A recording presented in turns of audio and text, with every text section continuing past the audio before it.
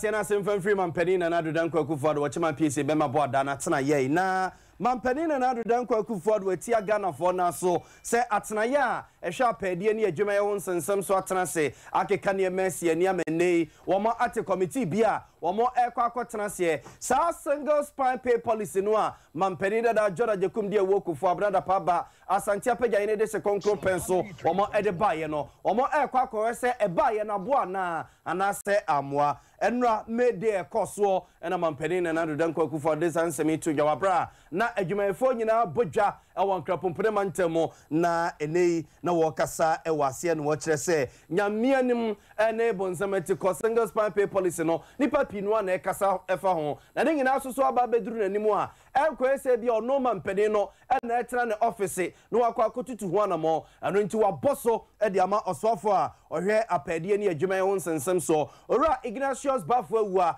e mase no mo kasa Tripartite committee bi atenase a ensem ni nyina omo fisi mu dwedwe mu babemu ehwemu no mahwesa nyambia no single spine no aboa na samoa no ma asa komu bio no ma yentutie na nkwese bia ebinomo ekwa akodidi amabi akwa akodakom Mampenina na Adudanko Akufo-Addo shortly engage organized labor, employers and key stakeholders to fashion out the right mix of policies to help protect jobs and income.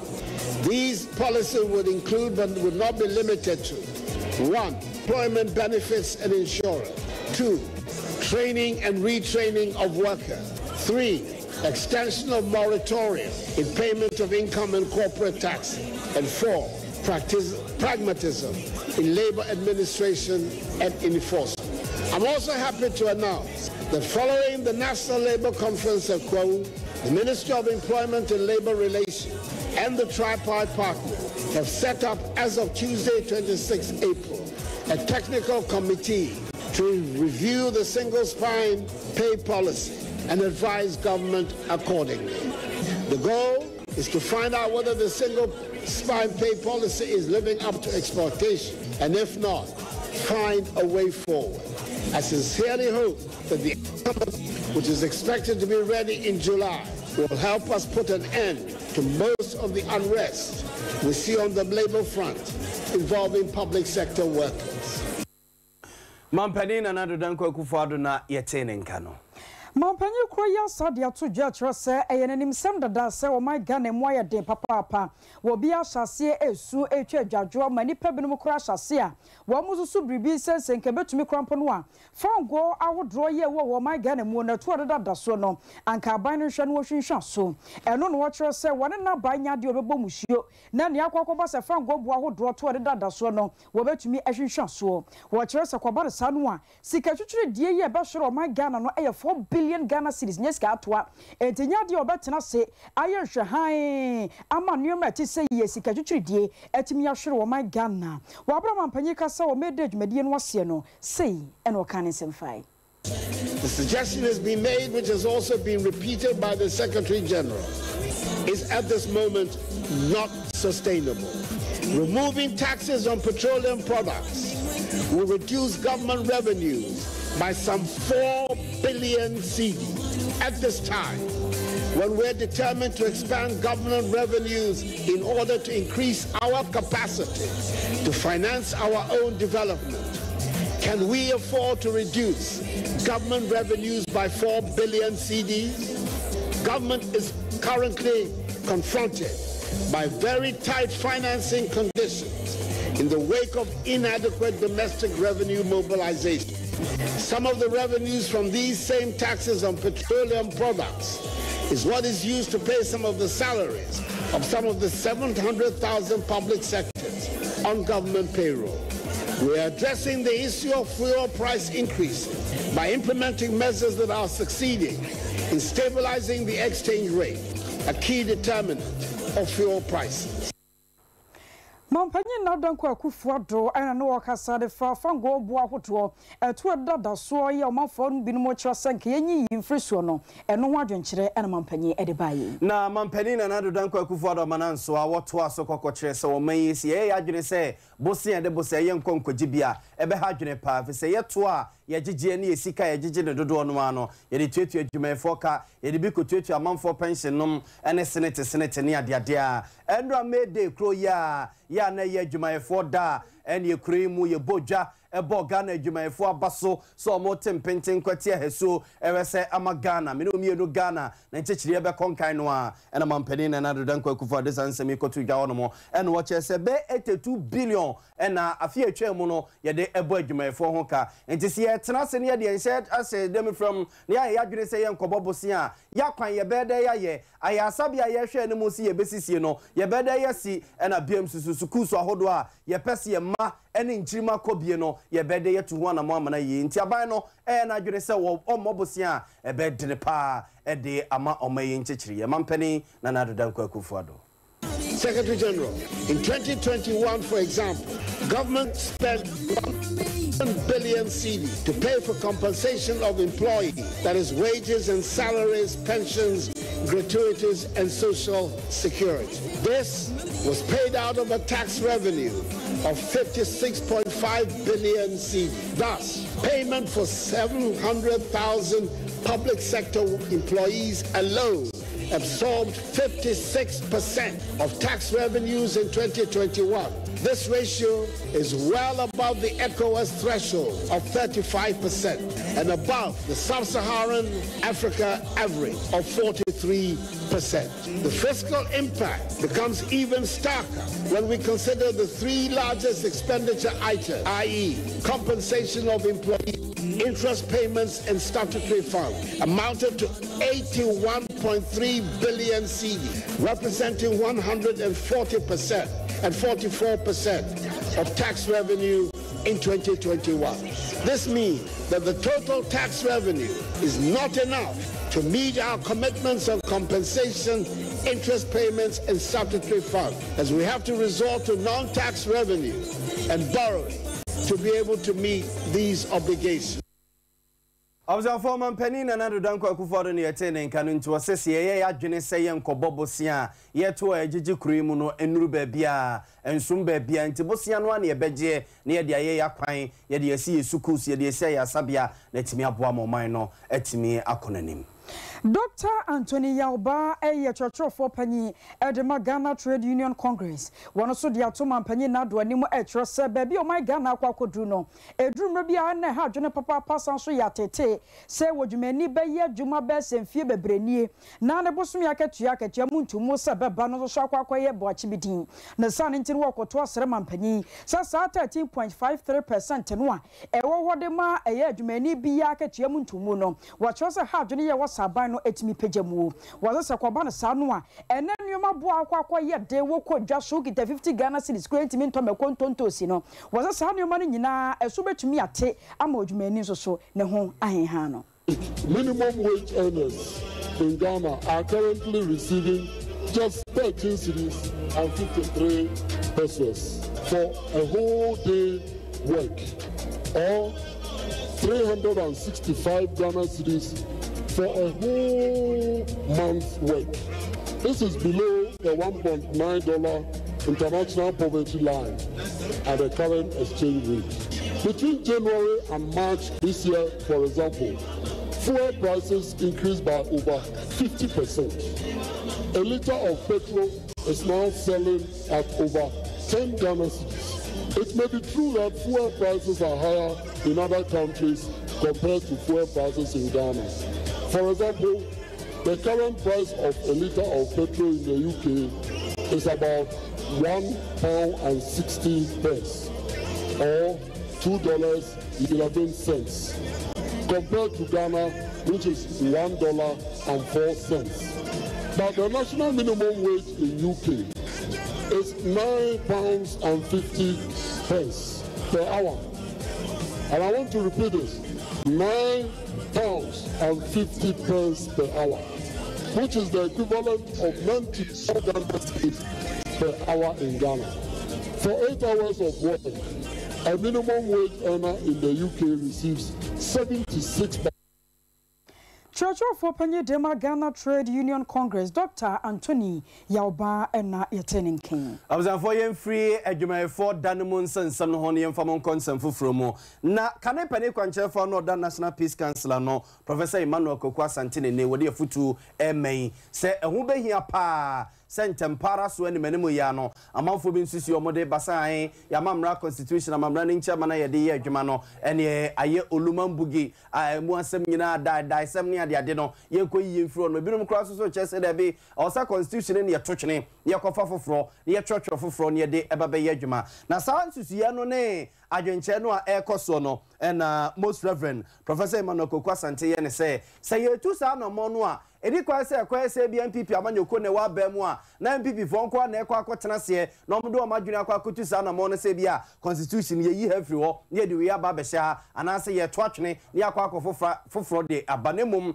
o se eye o mamu ni nyina so ya no so ye MPP so ye NDC so ye CPP so ye PPP ni ono susu ni nsusu ne na dwenkyere no se ye gi edi wrema ne ye ya yenye emfanwram Emmanuel enye papa de sansami tudwa wa bra na John Wesley Methodist asafo no omo esinodo ya na ekoso kumasi abonten so eno de sansami kotudwa no wo kire se tiefo be ka hye ne so a Ghana ye mampani a wanya ne ba bi kro Professor Tamale se penso ye kwae ne sai ye kwakwa constitutional review committee ekowi ase na akwa te send this fo nko a omo nsusie no omadwene omo de koye no eno omo je etum de ekwakwa ye adwuma ewo eye constitutional review committee no so eno no amwa eno na amana kwa sasa ban bi obeba bia no na wapia to baby nka koye se omo ji obi ade di kowura mu a ene osore kra akọ se foforo ba wo ya no de be adwuma fi so fi se wono susu ni nsusuye ene na dwenkyere ekomu ansa na sade ne ekwakọ ye adwuma nti papa isre si ye kwa anim no sa constitution ye besesa no ana se ye be nsakira ye wo mu a ye hwese ebe ye dodo adwene na nkwa nipa kuma bi na ekwakotu sa na mo no President at a mill's time, and on two of the because the Constitution as a Brakesia, a mine, a Yuma, a Chakra, a Trivia, a Zibun component here to say, the Tusini, a Japanese, the Cambodian, free, and your fra, a Begaphobia, our rounds. Regions mean now almost for a month for agony and almost yen she be a young fancy son near me, young funny may be coming, yen may be free. Now, dear no coy and say, almost the report to no quad, the government here, the government if you know issue, be a fence of white paper. Unfortunately, they are not buying. I think I said a multi-party issue. The buyer necessary free parties are holding in our no more transit as a month for no unfortunately, no. A final contrast and on no issue white people. We near man no penny if we tell man don't get to our know some people or more. As now for most Reverend Professor Emmanuel Kokwa Sante, maybe a chairman no yes of opinion or that John Wesley Methodist asafuna no esabe chairman no that peace councillor no into constitution no and ordinance about Enroda NPP amanyoko no kwoto aba ewa abato ampeso ahodro so ma meka sei wo bia hunu ni gina brede ya wadi nkunim de wono so adadi ntwo ya ene woni nanim onyankwa kwata party no achie no ni nyina atwumi asia mo no ayeye na ye kwa so kwa abato ampeso so ne akwakohwe enroda abato won moto ye no asunsun so babia akwakohwe ya madboni Benjamin Kwesi ewa homa no so eboso yenko ne enne ngoka sei eboso ma chie yana akwasua na pomiye nyame adom kwasua enra wokọ ye no sen na abato ne sunsun so sibi koye yo akwasua enra abato no de se de askwa abato mpasua so no MPP amanyoko no abato ne sikoye ye ne de tese na dwumadie no afi de na ano akoye den pa dwumadie na o mo sha ase anopa no edwumadie ni nyina ba wieye abra na anadwudwumie no abapa hosema ne dunson no achi na chese electoral commission mpanimfo o mo bae no omutimi edi omudwumadie nyina ba wieye a omotimi epa mpanimfo se afede ye constituency no omo ne yaje omatum se omo mra medi so na omo nhwe se omo betoto niema bia ma MPP amanyokuo no no no so omotimi de akọ abato a chese edi omanim ewo mfie mpimienu ni aduonu nan no emu na abato no nyina kọ ewieye no eye yekọ chairmanship na enipa miensa eni gina wo honom eye yewura Oposu Nkrumah Benjamin a oye sofo na ono an so sare incumbent anas wono ye penina tese wote adwam se chairman ema MPP amanyuko no waskwa empesu aso no ono no gina mu bi na bibia kwa awiye no na ma no wanya ahanan aduokono baako eye 491 owura Frank Ejeda ako a ono so dodo na abo ne mrane se action no waje so number 1 ono so nya ema no ahanu ni mienu eye 202 yewura kwa kupoku fosu a ombo no mrane se KK fosu no ono so nya ahanu ene aduonu enso 227 na abato no yehwe se de na esiko na chairmanship no ena chese emu aye din pa ye esan se na omadwen se owura Oposu Nkrumah wono ne ye incumbent a wote adwam no de kian ne ken ye de a ombetu no nanso owura ye nso ebo ne homode a chese wo ye ne nwuma ye eno nti aba no kwa awiye no na chese wono ena etimi edi nkunim na abato no ne yehwe nipa dodo omobeto aba ne nyina na nke nipa ankono aduonum 950 na omo hwe se omo betimi aba beto aba nanso abato no nyina kwa awiye no na chese mu aha enum aduonu 924 eno mutimi beto aba chese mu aduonu nsia do mo ntimi ameto aba na bibia kwa awiye no emu nan ene timi seye yehwe ni positions akodo a chese omutimi gina ye na positions no ye enkron eno omo pre ho so omo benya mpanimfo adeda omano abato no bibia kwa awiye no de na chese emu nwotwe no akoye emema ama oba ba akope ono ye woman organizer Maame Georgina Obiri yebo a ono nko ana chese wotimi enya mu nkonim a wotimi ebowura mu se oba a ono beka mema nwotwe no ho asamre de omotimi edi nkonim a omo hwe se bibia bekoso abato no mu ekoso no ye kọ bambo nsem ana chese bambo na emu odin payi nanso duru beebi na mentime ho ase ba akomienu be ekika ne ho a eno no ma lawyer Justin Kodua ebowura mu a wotimi ne party fo ni nyina bekasa ya hwema bibia timi tuto ya chese nra no abra na abodrumienu apa ho suma edunson no ansa na abato no etimi asase abato no mu be ye din ebe ye nika ebe ya rechiche sanse na chese ekunu mu aye din pa ewa hanoma ama ensem no etimi aye yi yehwe secretary na hono na na ho nso aye din kese na sanse na owura wono no etiso asare bedi akodwo nsia wona na eti na adwam dada ena owura Charles Oduro champion so ye na adwen se obetunu nanso akansie no kwa awiye no na owura Charles Oduro champion no anu anya ema no aduowotwe baako eye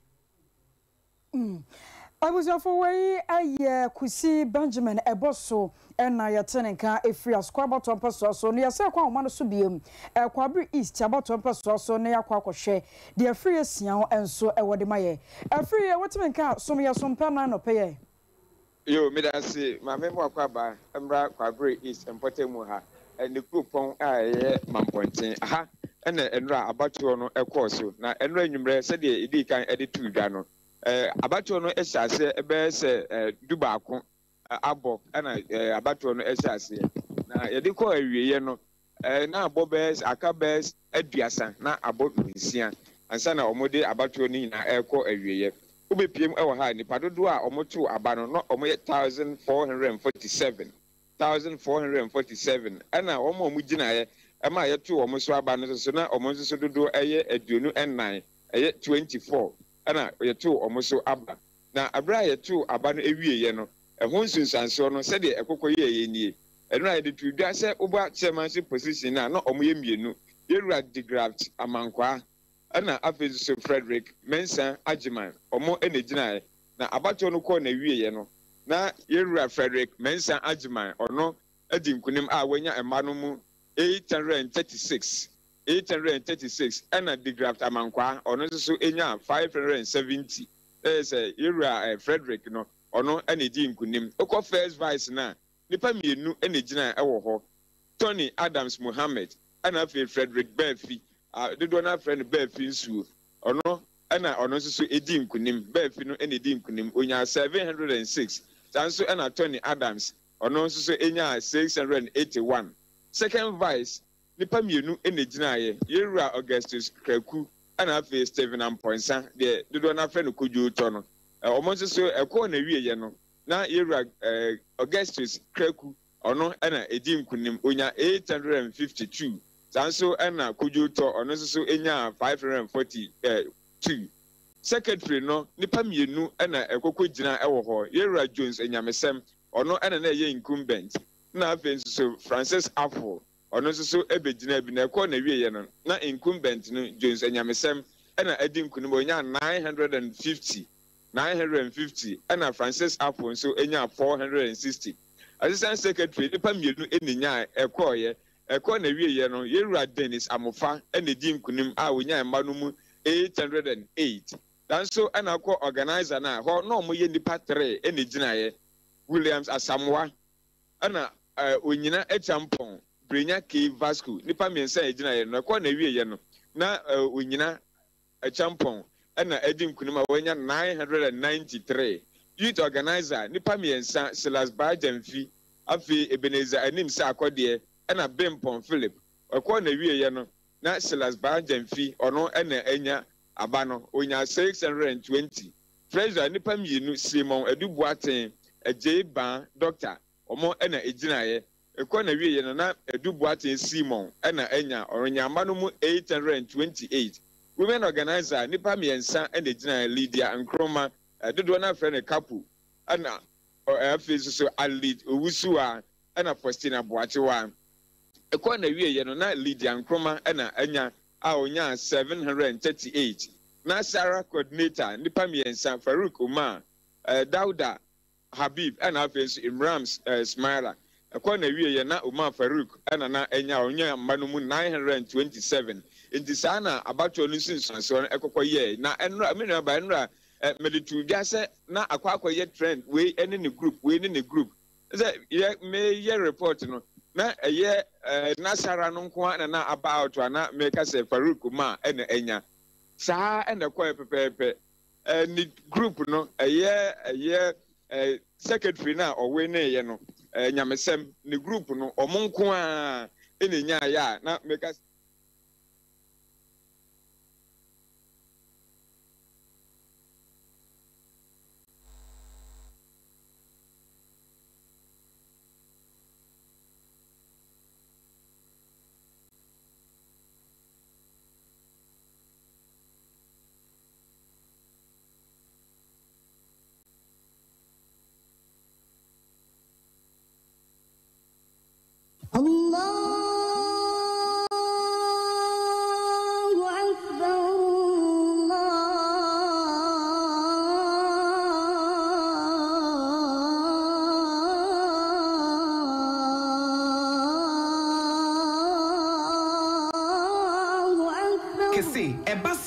Siatica no every usisimu konoa oto ase ho no ntini na fa usrem ekosi wo na ase ho no ebo betimi atutu ama wo ankasa wo hu ba bia enye enti 21st clinic wo mo na ye Siatica expert e wo Ghana ha wo mo de bibiduro so ho bibiduro ankasa e na besa o ya no masa de machine aka ho ya de bibiduro ka ho ne asa de wato machine so ya san ya o massage bi ye wi a herbal treatment ye de awono ama wo e ye Siatica 21st clinic na ye expert a wo tu ase Ghana ha ba bia wo mo ho wo Obuase wo be ho 21st clinic wo Obuase council quarters wo Obuase court junction hwa e na kuma senso ahia wo duru session so wo mo na nwie dwabo so wo mo ho sunyane ni wenchi ni ba bia nkranza 0540 311 311 0540 311 311 na 21st clinic wo mo ye Siatica expert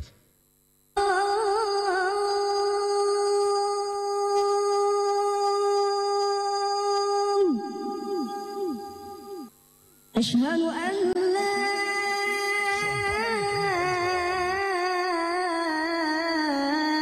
إله إلا الله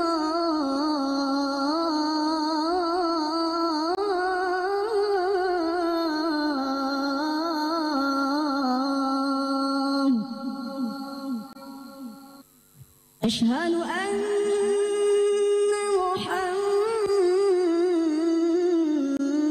رسول الله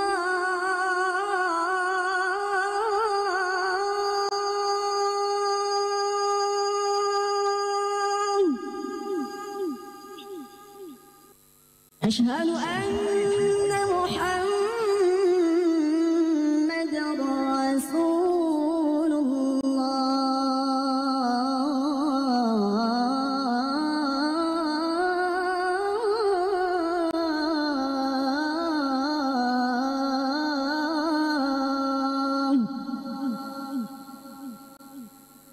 حي على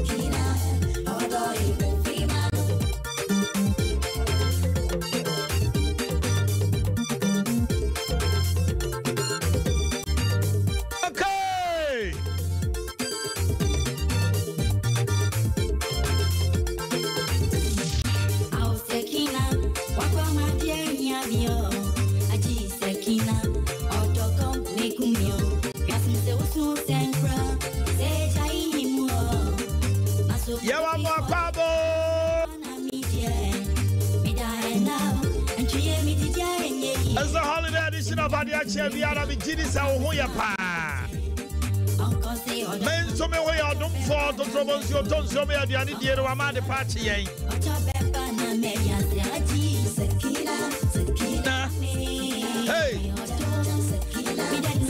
and I don't pay Yatsna Sepamuka dear free Sabre ya and then Kono. The Gidis our hoya men so me hoye. Na and na Nanka and your holiday, Ninja say, made then you could see Quasiada. Nana Nadakwa Kufado, and I'm Ghana Mrasso say, Yanya Home. Na Andra Anna Electronic Transfer Levy Act 2022, Act 1075. Eba into full operation. And in Rasa was sending Momo 1,000 Ghana. Yeti, send Yeti. And now, Koye, Ukobo down Koyisika, Yate Uhuni. Wow, Chinsika free. O bank account to the bar, Momo wallet, so Yate Uhui. And now, Unya Sikabi free Amanonia, Uko in there. Yabeto Yannick GR penny for Chin Commando Peno, my Muse. It take it off smoothly and answer Omunya HCBana. Na e-levy, electronic transfer levy no. Dear Ben yet na dear Ben na yentie. Because akoya bebre obi e kan de. Na we dia dance say enkomodie na was aban Ghana for die no. Still a NCP. The obi adim say send 100 Ghana dia and come momo. A threshold, a free or coyatil.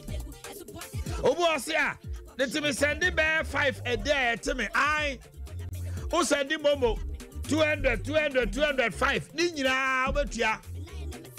Enya one time for your mic yo. It is over send the momo 100 times. Ebia E-Levy 1.5 plus. Tell me yo. E-Levy 1.5 plus 0.75 of 10 cost to the account. Okay. Etiano pay. Maminkin kind near ma. Ghana Revenue Authority for the aba. A chasa E-Levy no a day. The Etienne the Ente. Omo kane brofo.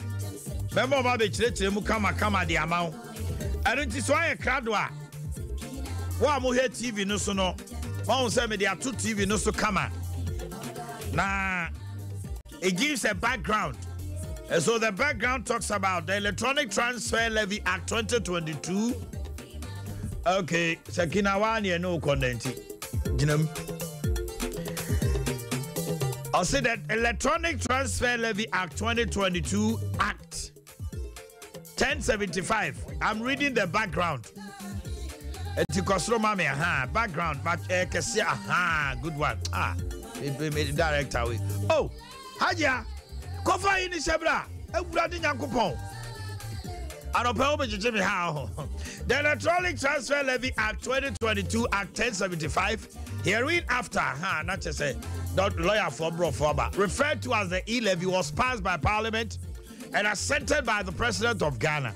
To implement this levy, the government will apply a levy to electronic transfers to increase government of Ghana's revenue while enhancing efficiency and widening the tax net sector of the Ghanaian economy. Now, what is the rationale? To enhance revenue mobilization by broadening the tax base, widening the tax net to include a large portion of the population who remain untaxed. To raise revenue to support one, entrepreneurship, youth employment, provision of digital infrastructure and cyber security, and provision of road infrastructure. In the near 9 way, say Ankran Krabenya or Moatima support or Montway or Juma. Yamama Mabuna Juma ye. After the friend cyber security and digital infrastructure, said the Ghana data nomnia do between the air fast. And after acquiring a binary and Nuntino de E-Levy. After you see to help increase Ghana's tax to GDP ratio from approximately 12.5% to 20%. Now, here's the scope of application. One more E-Levy count 1.5. But 1.5 they are binding. Mama ure visa telcos for no swati 0.25%. To almost the end 0. It would they are binding the no. Ekeka telcos the end one for 0.75 ka home. What it means is that who sending mama till 2.25 Anambwa. Y'all translate. Yeah, till 2.25. Because telcos for no reduce over the end by points. Hey, y'all come on, mommy. Now, go school now, mass here. Who call mass school no? 1.50 plus 0.75. 0.75. Okay, now I have 1.8. Hey, kaboom. 1.8. Debbie. ASA. 1.50 plus 0.75. I guess I have 1.8. 2. Checking you. Yeah. Sir. Yeah. Check your idea, mommy. Are you any 2.3? It's almost 2.25. Yeah. That's just it. It's now no. Oko send this sika. Yeah, me send it 10,000 Ghana mawa. Me you ready say me tia 22 cedis 50 pesos and answer say. Yeah, what you say? Can I 10 cedis? What? Me send 1,000 ah. You better me say 10 cedis me boy. Okay. Now me send 1,000. You better me say 10 cedis. Oh, send 1,000 and not 10 cedis. 10 cedis. I will say 10 cedis. Now tia 1 cedi, 1 Ghana and answer 10 cedis. So send 1,000 Ghana cedis. Ubetia every 1,000 Ghana cedis ekono. Utia 10 cedis. Good. Every 1,000. Can I 10 cedis? And a telcos for no at 0.75. It's ubetia say instead of 10 cedis no, untia 10 cedis, but you have 7 cedis 50 pesos. Now buying so 15 cedis now back home. So I buy 1.5 no. Uko send 1,000 Ghana. I buy you 15 cedis. And Rami Huyanka me screenshot to me me transaction na me me 200 cedis. 200 cedis na me ye no. Omudi kan ete me 1.5. 1.5 to say 1.5 no. And also another column. Osa the telcos for no dey no so buy. The telcos ne dey ne e buy. 1.5 no mo ye telcos ne dey no. And o say tax and na o tell me 3 cedis. 3 cedis make it come man like almost 5 cedis na metua no. 200 no. 200 cedis yes. And no me transaction am here. We are come screenshot eh. Oh, ade ne nyina ne say. Se sia no yaw. So we send 1,000 Ghana cedis a. 1.5 no, a chese obetua 15 cedis. What you say? A chese obetua 15 cedis. Can you know 1%? So that 1% was 10 cedis. Now it is 1.5. It is 15 cedis. What you say? And say na telco so dey no mati 1 cedi no swap by 0.75. Etina telco for no instead say obetua 10 cedis no. Now tia 7 cedis 50 pesos. Akunta bentiase. To was ramenche was here. Asam ni nyina ne say. Aban no edge 1.5. Mamene Head of Communication, Ghana Revenue Authority, Chichen Komo. Okay. We are Ghana near and opay bra Facebook sisia. Sompa 93.1. And I say so TV. Let's see near my ear canwasi. Mame Flores Asante me moachi. Sompa 93.1. Now pom to say.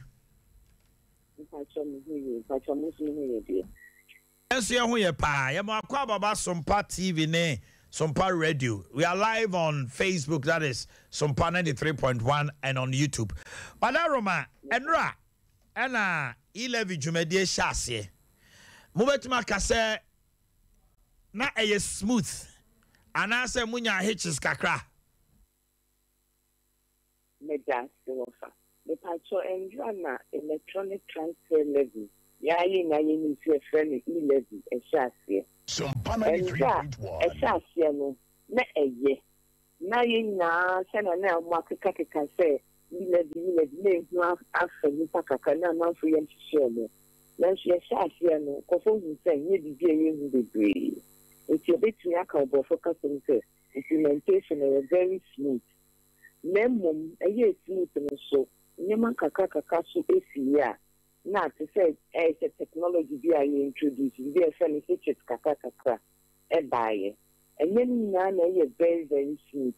Nyama baby to be over now na endra ya you prefer from charging entities and no your bank any mobile money phone e kasa say billing a complaint so mun show it be a problem one omo hwe no ni safety no be a so okay.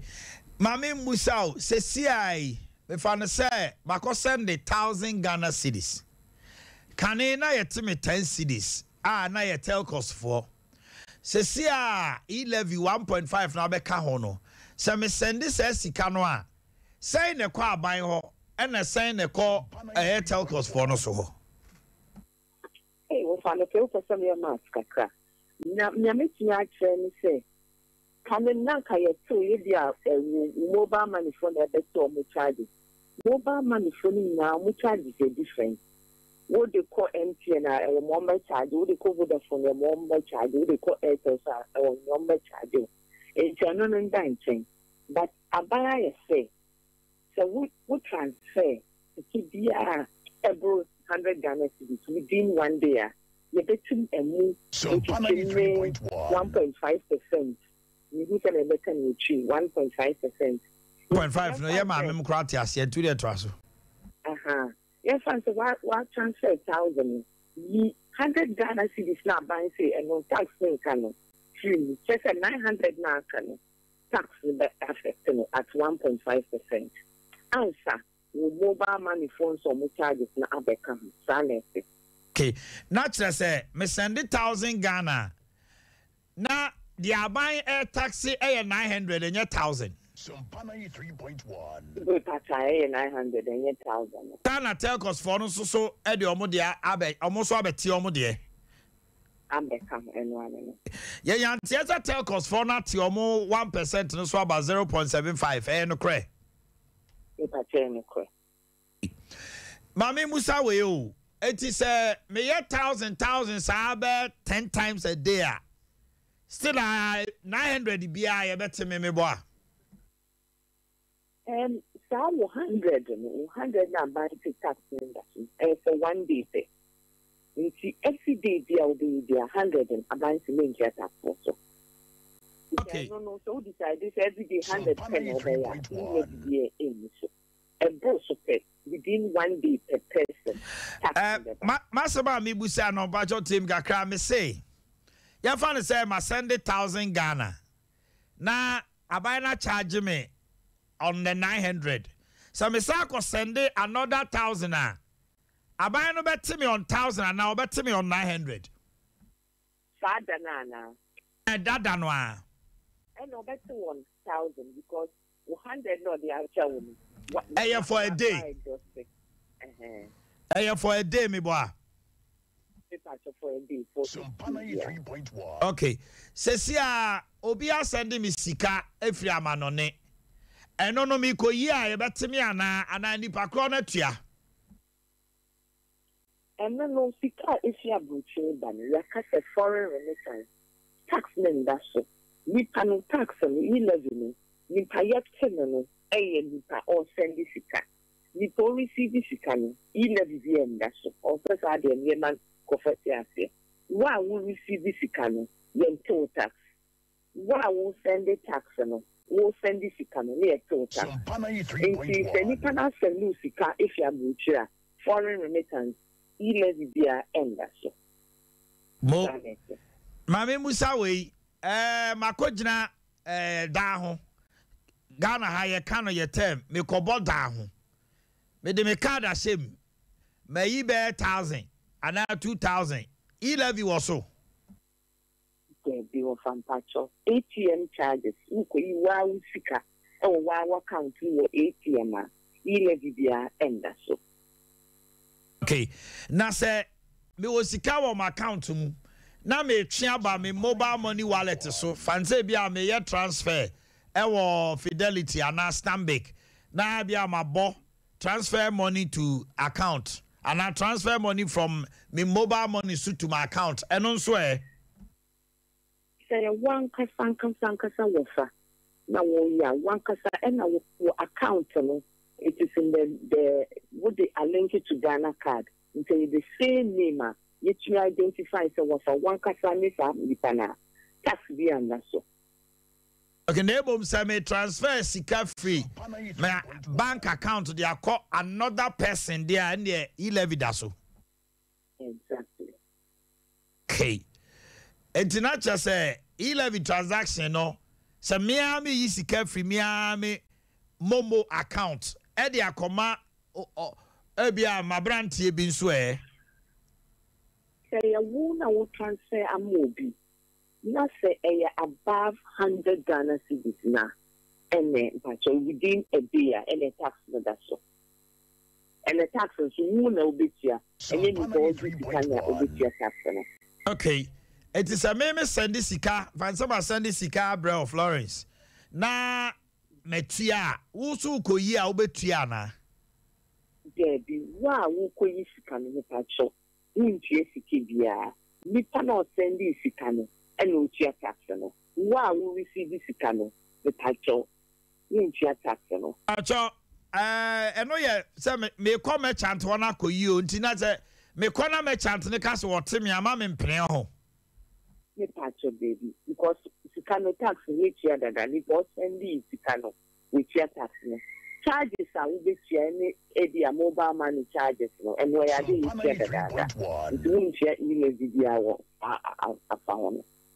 okay now Sisiano your other forms PayPal no ne sa ne manoa e bia me kotade me pese me tia through me mobile money to baby to say to ade wo Melcom to ade wo mall no ne ade no na me di momo tua no nso ho sesam te say and then you see electronic platform to send your woman say tax no apply then so baby I won't have this you women so register with Ghana Revenue Authority much income tax or much VAT and no tax may apply and no say as much as possible or more a dijan or much tax into which women say you can now chase the car man or company and as a business and why register with GRA for income tax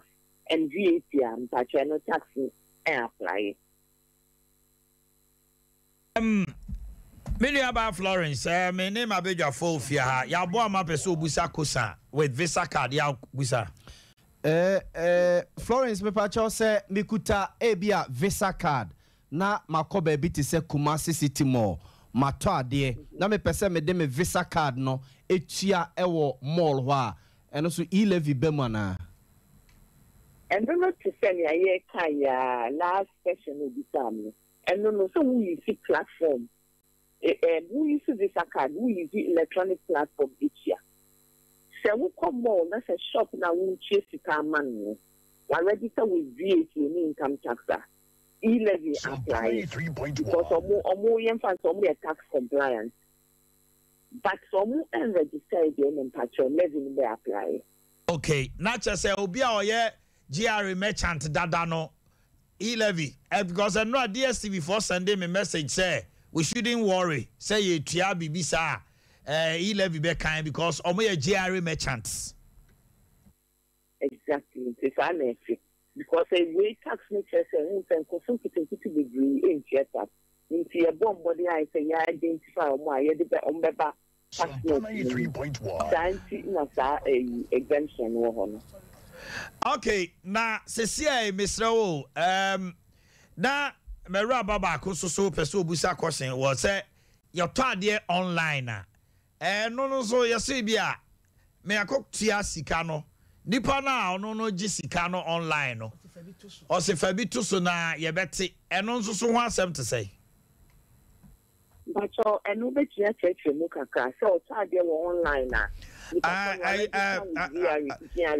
Yo anti flow me pa cho bi a wa order de online. Na wu kotua ka. Enipa ne se wo send this scanner fabi to so ma me o ye beti.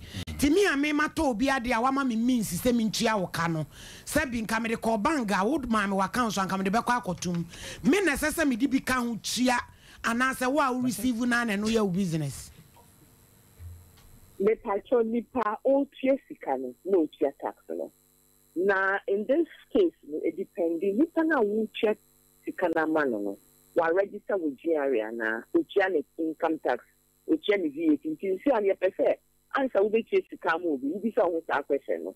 It wouldn't say any panon on GRA and also we say, wow, won't just come any panel.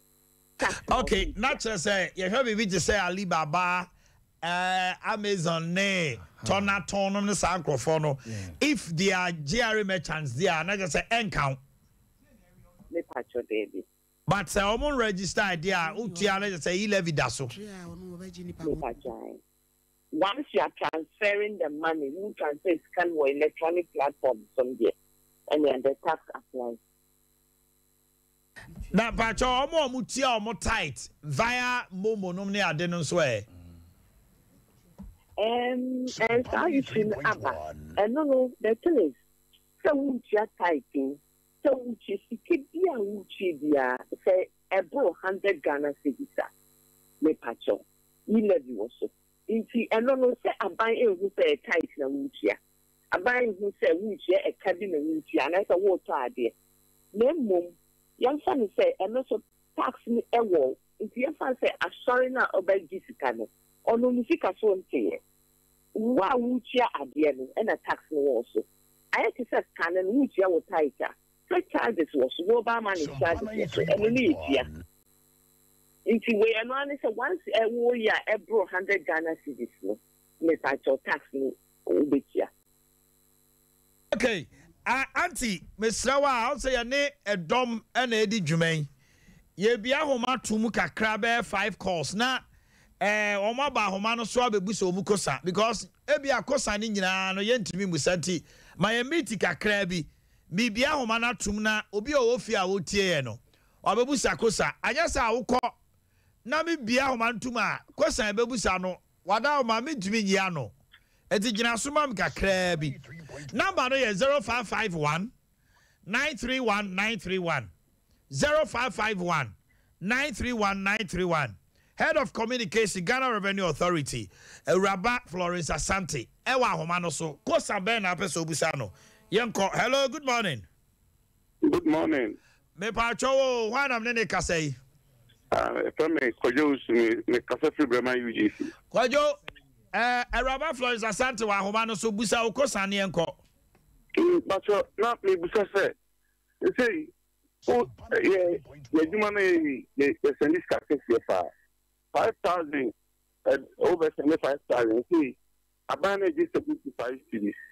And she said a day no me 75,000 you know abana 75 cities you know but back in back plan I say me say for 75 billion. Okay. Meraba mpacha obusa ne kosa. Me ka cho ubetimi maintain papa obetimi. O say fan say o send 5,000 ba ko na ban ne te no a. O say send another 5,000 a. Da kro na ban be sa 5,000 na. Okay, better mpacha. Niente say the same day no.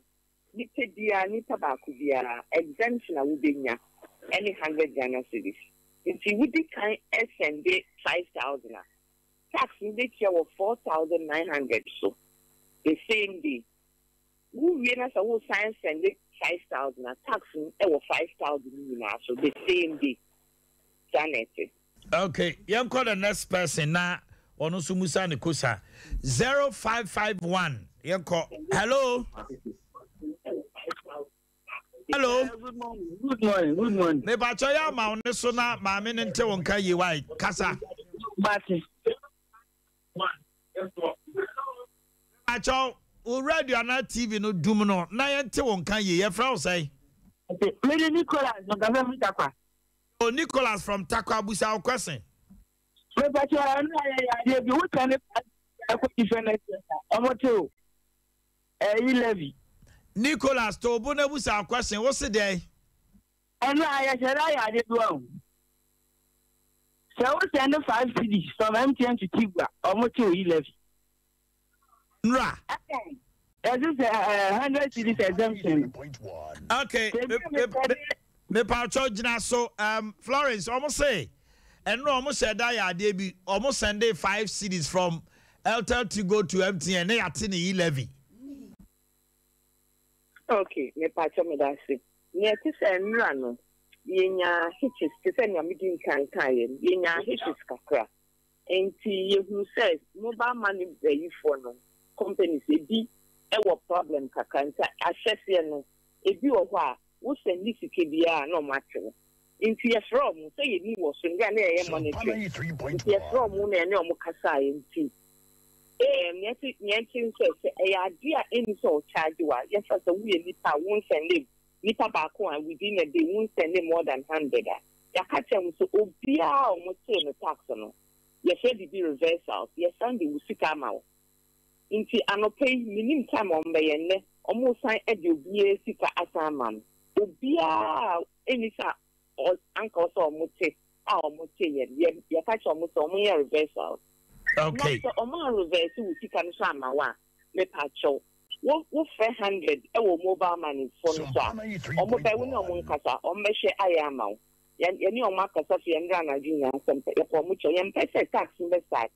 Na man for be kasa yan kan okre. Say kasa 100 ya ma mo 100 into me pacho. So mobile money vendors that's a problem bia. So omo be hwe ayama. Hello, good morning. Morning, Omanhene. Me ba cho hwan nie. Ba so me dia Dr. Danny Ventures Mercury Johnson. Yo, me ba cho Florence Asante wa homa no so busa okosa. Odeni me ma so bi so akram busa ni say. First of all, no Adea Akye Abia me defa me ni adi say. 7 Sicamo Via. That's already saw the area. Yento, I want to be a fantastic. We had the plan. Buffalo from you live in a Buffalo from yesterday. As this, I will send this canoe. Live you are, or yet mobile money media. That you live in Ankawa, this can economic, the all honor, or Senis Cano. They are moving, and I would discuss a man moving on 11 effective. It doesn't become a matter and a place. Bebacho, Kosanimun now. Ubisa say, tell me, hold on. My main chester, the American sana say, Yabua my merchant, Mimi Kosendi Sika, Yabua mana, all this can send their mobile, na, you better know. Okay, Jinaso, Florence Pachobet me yanwama. Me patron ki kofe no bi sam sam me pesa me yeklese. 11 wa wo send na wutia na pesa no bi sam. Ha, obisa say wa wo send no. Wo momuntua na ebo merchant na ono ju sika na send ya mo obi no na ye bete no ana. Dedi patron ye wa wo send sika no. Wa wo send sika no. Wa kaka wo send e fi wallet na ye bete. So we di sika e komo obi se on send ma wa. So we di tax no kan answer what send ya ma. Okay. Okay. Pacho, hello, good morning. Yeah, good morning. My NTO offer free him for an hour cosa. If very cool, I'm in Beckham Buta. I'm the first exemption in 100 cities. It is a standard 250 normal Timmy for the first time now. Afternoon at the same day, Miss 100 cities are every another empty. Pacho, exemption no, where the Mamim Krame man in Casa. Eh, say, well, first amount I'll be sending, no, say 250 no. Yeah, until on the 250, yeah, but till on the 150. A exemption for a day. What you say? Hello? Okay,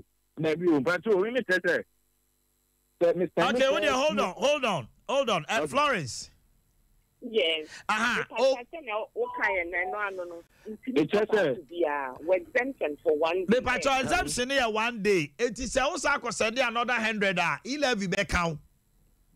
And yes, sir. And yes, I will send 100, 10. Yes, sir. And I'll be sending 250 cities. Charging MTN 40 almost 1.88. And I levy it say tax no so take 2.25. You come now 4.13. 4 series 13 pesos. Yes, 250 no. Now I'm going to after my sending you me kwa send 100 cities charge so ana. Okay, Florence. Okay. How do you explain that? Sompa 93.1. Hello. Florence yetio. Me patron na metumi aka ne say link to me entry figures ni say you almost saying correctly and so man saying correctly. Ya metumi aka ne say of calculator no or say or your calculation no say ne say ya sending manabro so me patron on friend ne charging any for no ni mobile money for no. Ye ni omo akasa omo call center in 24 hours. You can be our best friend no. Me so say mu say dia we feel say ya so more than or say so. Omo di usika bese ama so omo be cheche mu say ebia anka o so we nti anansa ni so we nti ye tibia mobile money for no so ma to tax na any so omo to di ampacho omo di usika bese ama why. Thank you. Let's go to the next person. Hello, good morning. Hello, good morning. Beba cho hwani Medindi ya original kase free konongo. Oh ya okasa. Ama dem pese bi busa ye ma me ne say me wo 200 cities awo me phone so but me send them ma numbers ni ensa. Ta epa no omo beti me 11 no ewo eso ana. Me chi check 200 cities no me chi mo me nipa ni ensa ewo me phone so. Nti me pese me say omo beti 11 ewo so. Pacho Florence, over to you. Me Pacho, nyane ote say we come our wallet no. Won send ye. Abai ni kwan for dem sabeka. Abai TV dia. And one. So we send ya. So we send more than 100 Ghana pay. The Pacho first person will send the man no. A bro 100 Ghana cedis pay. e-levy no betia. In Tika, we have to watch and the first person 105 cities. 100 in the tax in but 5 cities now. You better tax also. Okay, until the all can say, I'm fine to say 200, no, or chairman, the Pamian Santi, but Kubenya 60. Nasika one, Ubenya Ebia 70. Now the autosono Susenya be about 40. Etimiasano, first one is 60, no. 11. Say empty. Second one, Betiana. The first one, tax year, so 50 Ghana, no. 70 cities, no. Now, of course, will threshold will limit, no. Into 29, that's no. The patrol, we levy 1.5 in the Bebasso. Next one, so with the man, so, and the whole amount, he levy that's 1.5. Okay. Yeah. Hello, good morning. Hello. About your wine here. Richard, like I just say, the way I'm to chemical. Yo, Richard, my you. My name is okay. Yeah, you are here. In fact, I'm going to send these catches here. We will just send 60,000. If I'm not sending the amount, now we are going to try it. Now, the same as I said, you can also send them. You have seen tax. Not to be a measure so many send out to Adea. You bet me, Anna. Florence Bajote. Or say, Omojuma, we will to me sending of 50,000 Ghana cedis, which is about 500 million. What it means is that the first 100 Ghana cedis of the 50,000 or taxing also, but I'm about to maybe 49,900, you know. Now, Sasiki, the bread on this one also the Kotadia. No, also sending Momo 20,000. Mobatino. A bill so a person this cannot turn accounting our Momo wallet so on one account and also wants them to say. The Pachoma main starting senior last person and all the fair for 2 wallets and one wallet. Pacho charge the and one because of the same person charge the number one. But who send this car? Ama Obi say 50,000 or 100,000 within a day, tobacco exemption tobacco pay any 100 no. Now also who can won't send no and a tax in the and your fan say will be 8 year 50,000. Why will we see this canon? Pacho will get tax there. We cannot all chase can amount will be your tax no. Okay. In 10 years will send this can why will send no amount there will send this will say 1 exemption apply na 2 nipa na me chase kama no already say with GRA na no one who say the tax also announce tax in so right. Okay. Hello, good morning. Hello, hi. Pacho Wine. Pacho. Yo, so Pacho me enti why? Morning. Pacho o kasa free hen. Because every man too.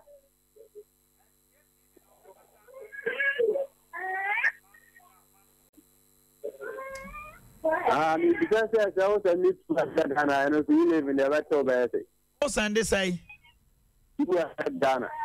200 Ghana. Oh. I almost say I was sending 200 Ghana. First 100 no yente. You bet 100 Ghana let that so no. I don't know. I bet you say. And Florence, over to you. I'm so who diabetes potty. Me pass up some calculation, manana. And you just see when you ask one person calculation. No, Fanny was sending 200 Ghana.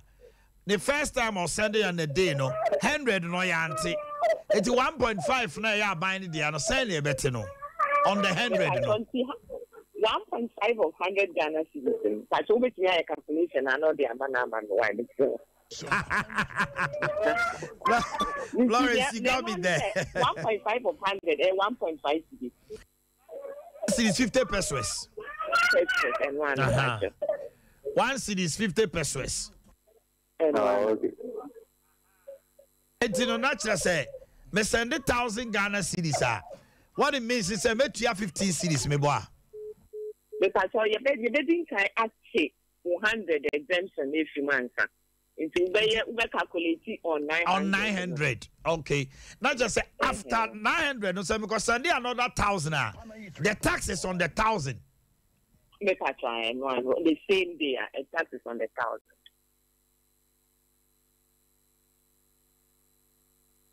$100 citizens are trying. Okay. Mami, call the next person. Hello, good morning. Good morning. My phone is free Taifa. As a free Taifa crab, I ain't you pay. Yes, Omanhene. If he say, Asama, my ministry, and then I could move because so I didn't know you live in the say. You were, I say, who said the first 100 citizens are young. But apart from 100 citizens, you have to send the BR 11 better. And yes, when you send it, 100 citizens and a pack. Let obey your mumu not to us or two, and say, I did not say, Grana. That mumu now be your toss now 11 better. What I say, it's in our say, this is and nothing to next year, Madame said, over public education and next year, and also, oh, said the Bayer, amount for the amount for the year, and of the telco, so Magana for said the Bayer, Uncle for confusion, Magana for them, but I wouldn't make your bad. Okay, me pacho. Florence Obibusa say, I should ask you about the 24 hours. Does it start from 12 a.m. to 12 p.m. or from the time you send the money? That is the same time in the following day. So, the factor started from 12 to 12. And then you had full day in Ghana, and it started from 12 a.m. to 12 p.m. Say, and I do 12 a.m. to the next, and I do 12 p.m. Me boy. I'm not for the so will be tea time.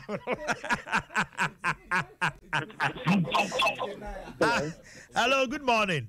Good morning, Omanhene. How are you? Who you Papa Chow Haini? I'm Casatin Tonso. And I'm Pacho me and you. The Pacho, Bessie Buja say, 700 CDI. And the day, no person how you do say, what was a 20 client to now, first one. About your way, I mean, you are no. So we'll send the first one now. Exempted. Opa send the 100, 200, a beer, and that's all. Aye. Okay, and I was sending it to the negative. So we'll send the 100. Yeah, until we send the 90, you better, we send the 80, you better, you better send the beer better because first one, no, you have more exemption. The rest, you don't have exemption. Okay, nothing. Are we clear? Yeah, that's a Florence MC, we are also sending me Momo. And they also sending me Momo. Go me boy Juma pa. Hello, good morning. Hello. Acho Haini. I was see chia ho ikakra na o sound on your clear ha. Thank you.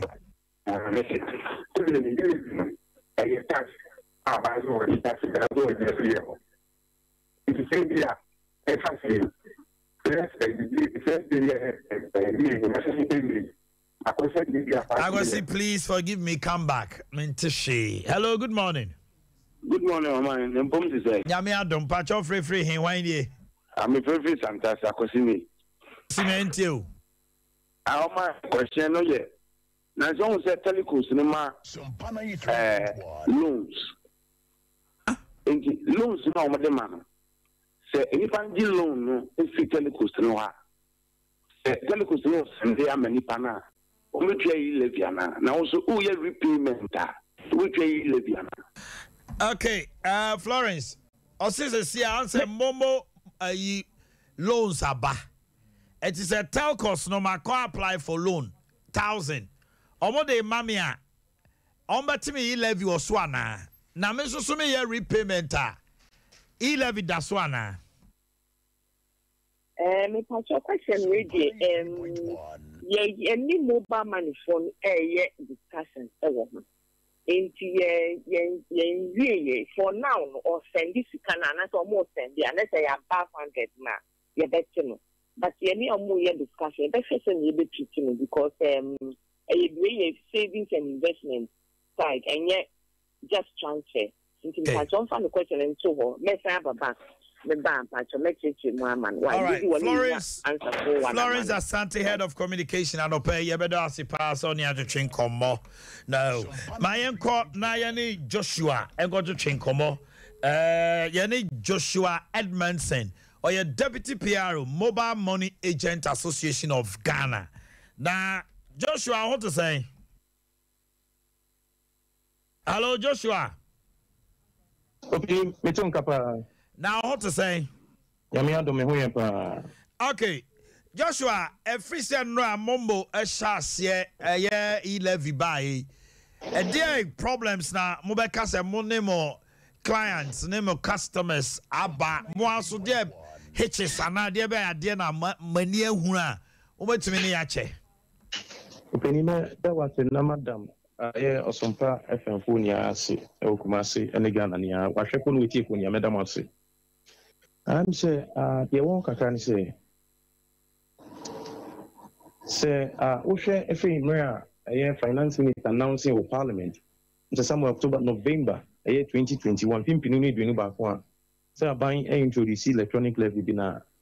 Usha, say, Ghana Funia, and the idea, said you, when you win a crab by and to about two, even Yena, the key players are your mobile money industry names. Now, Usha mobile money, name Vice President said you need to do and he said, yeah, and if you say, Ghana Niano age yet towards the electronic business award, which is very, very, very laudable because, and then we asked with the reality could know, said you cash and carry Yadia Ye Juma, and your cash and ye did Juma, you're operating a cashless system. I know Buama economy, no, it's me, it's and in Nakoba, and said you are buying when you are doing so better, and the idea in whom any maintaining wants to be a buyer. National said you, himself said before any editorial mind.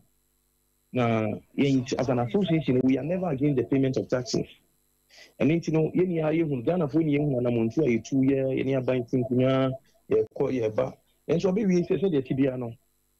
Maybe I could win a year, who say 1.5. No, said the hint me for a buying. Name, we ever say and say, the beer do know, I will say it to me a buying a yard. Joshua, I know you are giving me a beautiful historical antecedent. What I want to know, they said, the best one is say, a free rabapim, the head general, more association members, anybody in Como. Dear problems am I encounter, Mr. You made us a running to come a better chubby see what the TMS. Mammy. Siciano. In one year here. Now, already existing fear, I will nip okay, and a lot of people are not going to load their wallet. In your transactions, no, about from now, I idea about from power. Now, how you better to us buying any the players of the industry say. A buying more than so intensify public sensitization, any education, because young as an association, yeah, boy, whom would India now owns a buying much more power, any much more influence. And I said, you see, can that buying into being as a buying intensify the public sensitization, any affairs to education, because a buy would only realize that 6.8% now nipping the more money did you man. And when you know, say a buying engineer and I'm modern ye. I encouraging government sensitizing for now. Oh, okay. Joshua Edmondson. I think we'll come back to Joshua now. For now, no dear. Yeah, I'm sure there. Adadwa. Agosia. Yaw. Ensama makwaba. Anopay. Adea Zainab. Idiam diamano. Baby. Salamu alaikum. Alaikum salam. Alopo wa efe keke. Ya na hu Adea Zainab. Ya. Me chese me ye news nu a. Ubie ye na. And I'm say na one year kakai be na ti. Send me. Send no. I like it baby. Me grade mama na Adea Bintu. Na me pe Bintu. Oh. Adea Bintu sa we are no there be there. Say there be kuku ama me Adea trouble. There be Adea Zainab. official. Okay. It's your first Zenabu. Any ever bonus also. Zenabu. I like it. Zenabu, what? I like it, baby. That's my girl. Yeah. That's my baby girl. You know what it is, baby. Yeah, I know what it is, baby. Who come with your rap say? Yeah, I didn't come on. But the thing said, "But I'm saying, I'm so my baby birthday ne. Mama minya birthday ni mano. Na, Mr. Momo found a picture and to so mami. And yes, sir. Assemble to me see because kwajo dear. Okay. And Mr. Moa, what him say kwam na boache so birthday. Boache ayi USA the no oye the papa yi. Oh, and na the birthday. And then the birthday. Auntie Kuku, I'm send a picture na mama so. Yeah, my why na. At least I no pay launch ne kakra. And no send e was ya brepa on the new ban in a bushafo. Oh. Opening safo. Aye. Watch safo. Omo kranachi. Good father. Good father. Good father. Good father. Good father. Omo kranachi kranti. Pictures no you ready. I know my signal me na e de kojo. A picture to so my boy is 6 years or a biggie pa. Yeah. Aye, or pemasem keke and the birthday. But mama shall say free hoya. What tien sem no? Akonta me tien sem no ho. Na calculations bia aba send your man for you interested in say me send we ya better me say no. Calculation we why ni say so send 150 Ghana cedis or send 1.5 okay kaboma ye better 3 cedis 38 pesos in and out in and out onye ni ye onse na amamfo nim say yes amamfo nim say o send 150 at a go no your first 100 yente and the calculation should be on the 50 not the 150 akontati o say o send 150 Ghana cedis at telcos no e de ne 1.125 pesos e-levy 2 cedis 25 pesos. And 2 kaboma. Oh, you better 3 cedis 38 pesos. The person is calculating on 150. Like he should calculate on 50. And Jaconta, Samema send it, Medica send 100. Let's say me send 150. You better me. Yeah, but you'll be calculated on the 150. It's all your calculation. I say on 150 is all send there. Who's an amount for interested in say? Me send 2 million. Yantias say. Me fan say I no pay me send it 200 ama Hajia Zainab. Yes. 200 now me send no. You better me on the 100, not on the 200. Yes. Name send me. Cause send another 200 come out. Good. You better me on the 200. Yes. And you when I find say when you can send 100. That's it. And I all send it 150. Good. The 150 no. Tell cost for no 80.75. Say yes, 0.75 no. 1 CD 1 CD 1.125 pesos. Okay. Okay. 1 CD 1. What if I say 1 CD 1 12 pesos. 12 pesos. I'm funny, sir. Na e-levy no aye 2 cedis 25 pesos. 2 kaboma say. And 2 kaboma no ababenya 3 cedis 38 pesos. And you send it. In and out. In and out to send me anymore. In and out to be. They see the Omanhene say. The nya send this kind brewa. Mimi tia uko jia yente. Uko jusika. I'm the fine and out to And this is the see Omanhene say. Say send it 200 amawa. Yet me e-levy ya. Yeah, me ko ya. Ultimately, can say over calculate e-levy. Debbie. I don't know. Also, yes, sir. In tax, no, it is called double jeopardy. Not just say what's me idea by comprenu. And now, so send it 200 cities. Double the jeopardy. Much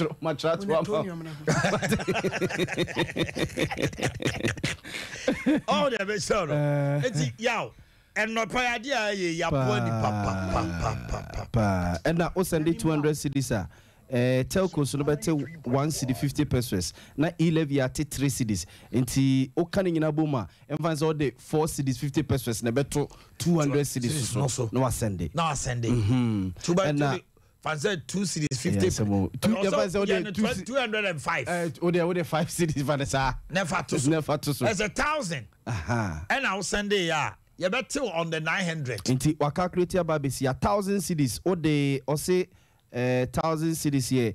telco so no bete 7 cedis 50 pesos. You see, that was what I was talking about. E-levy aba bete 15 cedis. Into ukaboma, what the 22 cedis 75 pesos and a bet to so about 2,000. So say beya. My be e-levy. Say beya. The pan benya 1,000 cedis no o send the amount.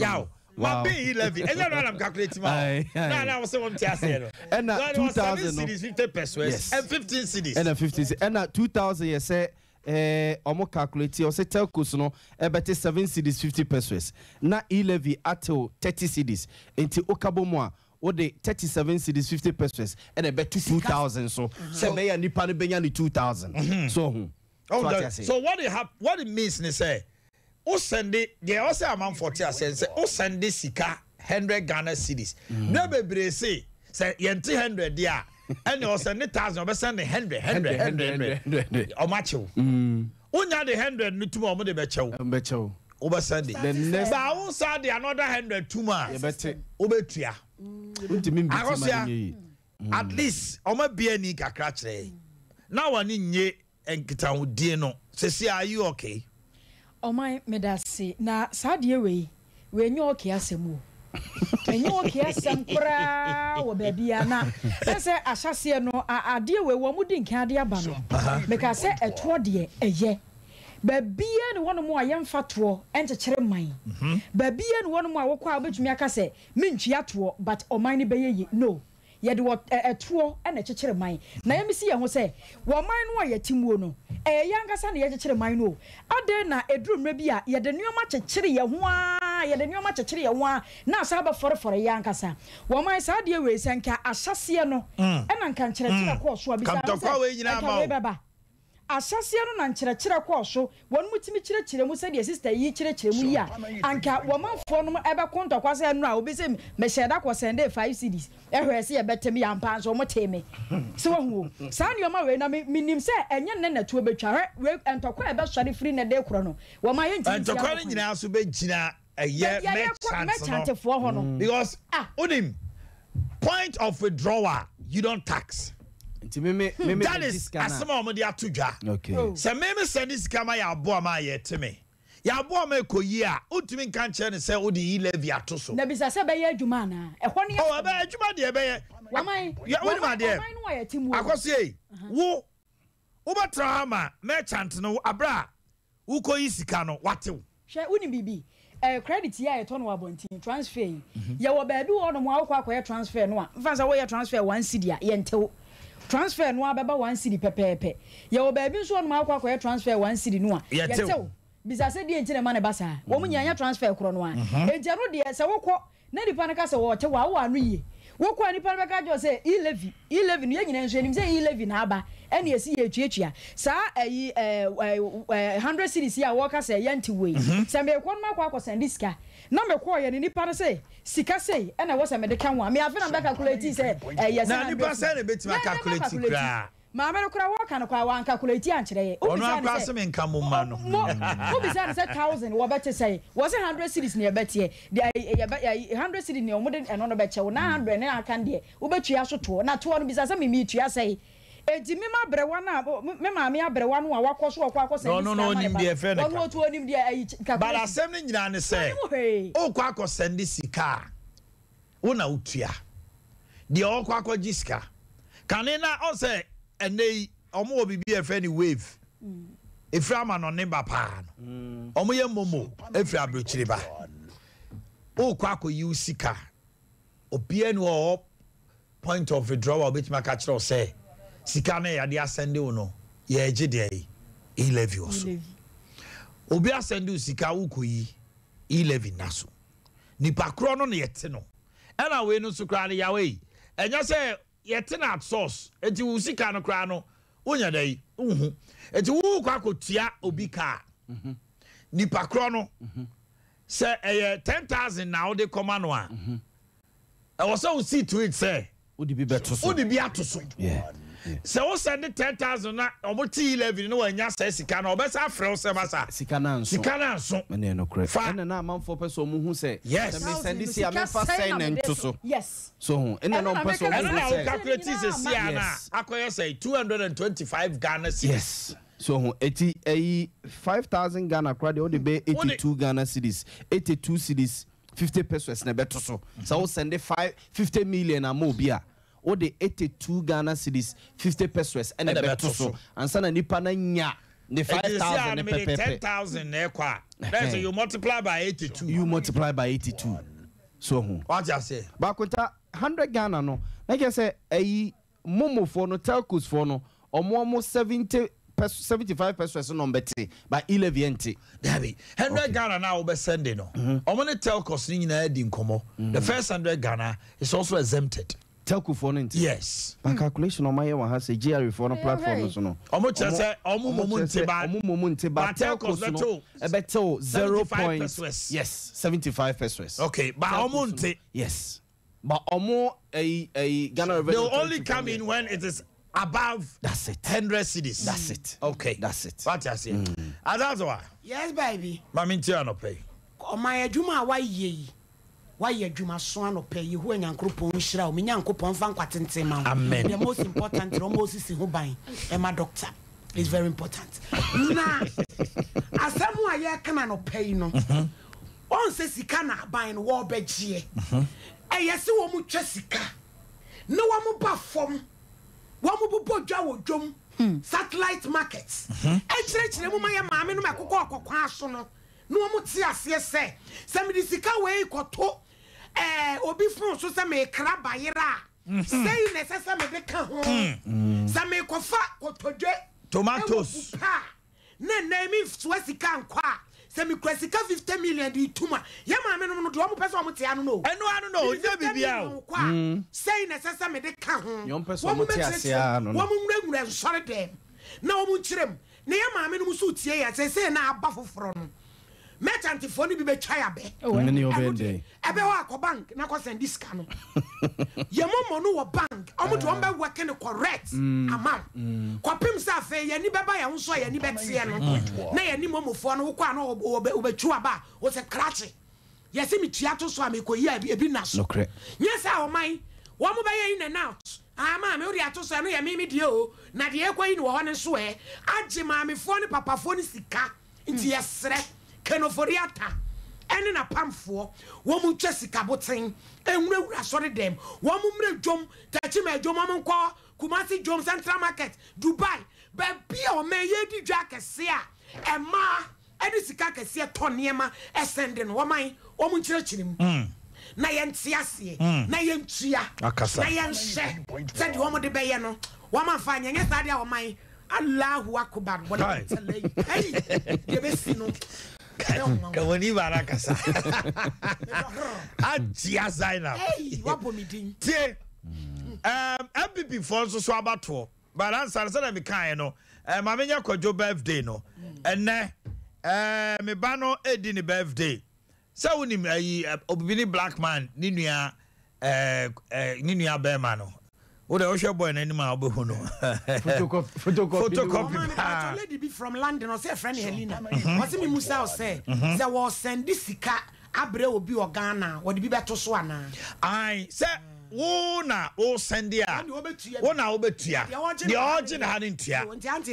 Okay. Eti Kojo, let me say happy birthday to my son Kojo. Your friend Vincent Kojo Amoaben Boating. So they will say any son say kura chese o guy bisa. Wanya mfiesia. Debbie, Madam Fubiba. Najis Angels Educational KG2A. Wanya mfiesia. Ai.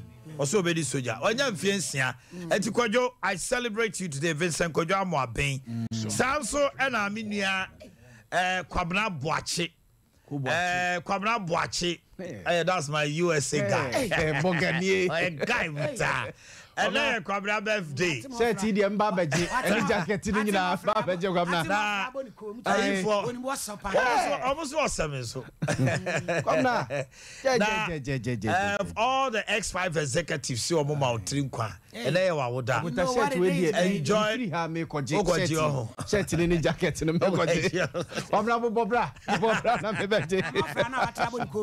And the best summer. Now we are saying jackets in a Mofla, we know person who need dimpa busa bright. Bruta. A friend Cavret. Your friend say Cavret. Yes. Cavret. And on Bruta Bobia. Yes. Ubabonsa mama. Bruta. Yes. Bruta. Bruta. Bruta. Ochigalo Hitoswa. Sure. Ubabonsa mama. That's You know what it is, man. All right. Tiyankuyanim. MPP for abatoɔ no ɛbaso. Constituency omatotoa. Na sesia no hwemu a yankɔ region. Because yatutu di nyina wie yɛkɔ regional elections. Asante Mantamba nipa 9 ɛna ɔmayi omuti. De odi kan ɛyɛ chama wontumi. Mofa wontumi mpo nyine nto so ma me. Ɛna yɛdi nkɔmmɔ paa. Chama wontumi ni mfoni ni msɛ mofa nto so ma me. Aha, wo de fa nipa num we pictures no to ma me. De odi kan yɛ ɔde no kwaku apia. Ono hye fugu no. Dodo cha no so ayɛ ne koka. Ne ho fugu. Ono no eye chairman dada ewo afija kwabere. Na Asante Mantem ha nyina is the chairman of chairman. Chairman for ni nyina no on the doma no 47 constituencies no. Okay. No simra du say ono abeginem. Obekɔ nanim. Na wokura Asante Mantem no de akɔ. Chama wontumi ɛna yɛ incumbent. Wakɔ ne mprenu. Asante Mantem a obia no abreki 8. Chairmanship. Chairmanship. Ah, okay. Eti ono so ne MPP for ko breki 8. But ono na wo so ono di kan breki 8 na ansa na. Watima breki eye MPP 8. Because no chairman ana watima kwabro emprenu. Since the inception of the 1992 Republican Constitution, I call it multi-party democracy. You see, I'm not crying a birthday. Happy birthday, Chama. You see, I'm not a birthday. The Otoso, Ousu Adiomi, a former civil engineer, Asante Mantem ha. On and on a highways penny. The Adiomi, Munyin in Frisumame. We a boomer. Aha. Or a former member of parliament. Yes. And a former deputy minister wrote. Wano one John Kuma na diko si ani ewa joso. Ena John Kuma yi no hweye. Ena wa yi nanim se officer Samre na Asante Mantem so nyina nya obi a. Ono so akwa aban mu a onim de. Yanka se ono so ejina brane. Ne otoso eye asarebedi ako. Akonta joso de ende yese okotre a. You say o tranche no be baby. Ti Adiomi no akotre. Na the time na so. Enti obetrase. Papa 2018 na Asante Mantem ha de no be anim so na ye chairman. Na ko wadi awie. Na chese chairman wontumi ho chihye no. Hey, o ma no ho chihye na papa. Nim say asarbedi akofei. On the eve of the elections, you see asarbedi akofei. Kwadane kwadanchi. Atwe ne ho na mpanimfo ne nakasa. Nyame anim ni anye nipa bi de. Enti no chama wontumi call on a post. Abi eto no by acclamation. One Sompa. Adwira. Ebi mu fanche no. Say wama. Ebi mu so si o. Papa no ye obi a. Otie mpanimfo pasumdie enti no ayedai. Watwe ne ho. Ene wasayi ni ti say oba. Wa Mantem de na nso si animfo ni so atwa. Asante Mantem wo sha billboards. Atade we ya na hye no kama. Eno say simba humini ne sa no si mini asarbedi akomaba. Na mo ka asem ko betete ho. Betete nkwanchan he ya menie. Oya former Asukwa chairman. Yes. Tana dia Asukwa chepa be ye. Temwa chepa. Chairman of chairman no ko na be ye chairman. Ye ko apia ye ne no. Apia ye sesia no. Abrante ba ko no so yi ne adum baewa. Yes, adum ni dini ya na. A lot is not known about adum baewa. In the circles of MPP. Yes, I. Abrante this one no abon nkuro. And all can in because dodo na said that ni medum baewa. Na nimfo ni so efe ene de atwa ho hia. Sesia no constituency elections no mo to ye no. Na chairman for no mo pre no mo ye interested pa. because omo never be you omo. Na why na nani agye? Obi ti wa si ne nkrofo na winning ti done deal. Ana ne nkrofo a winning ti no oya throw in the towel and na. At the same time, some time and 4 years they are one way or the other aligned to presidential candidates. Eti chairman bi ohodoma wa yin anim ne kasa nyina se ode ba omi aba. Chairman bi so yin anim se on de Alan.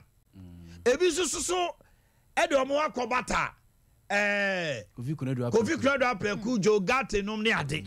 Sesia no edipa numi obi be twe ne ho anase obi a ntwe ne ho ampacho mam kasa obi be twe ne ho anase obi a ntwe ne ho sesia pa ye kasa yi nipa numi nim se nche bia on be bie nomination ama makofa forms na agro no ahyase Boma di kan agane omo ho adi akere Ghana for say asante mantem ha de omo na ekọ omo wie ya na ekọ national. Yes.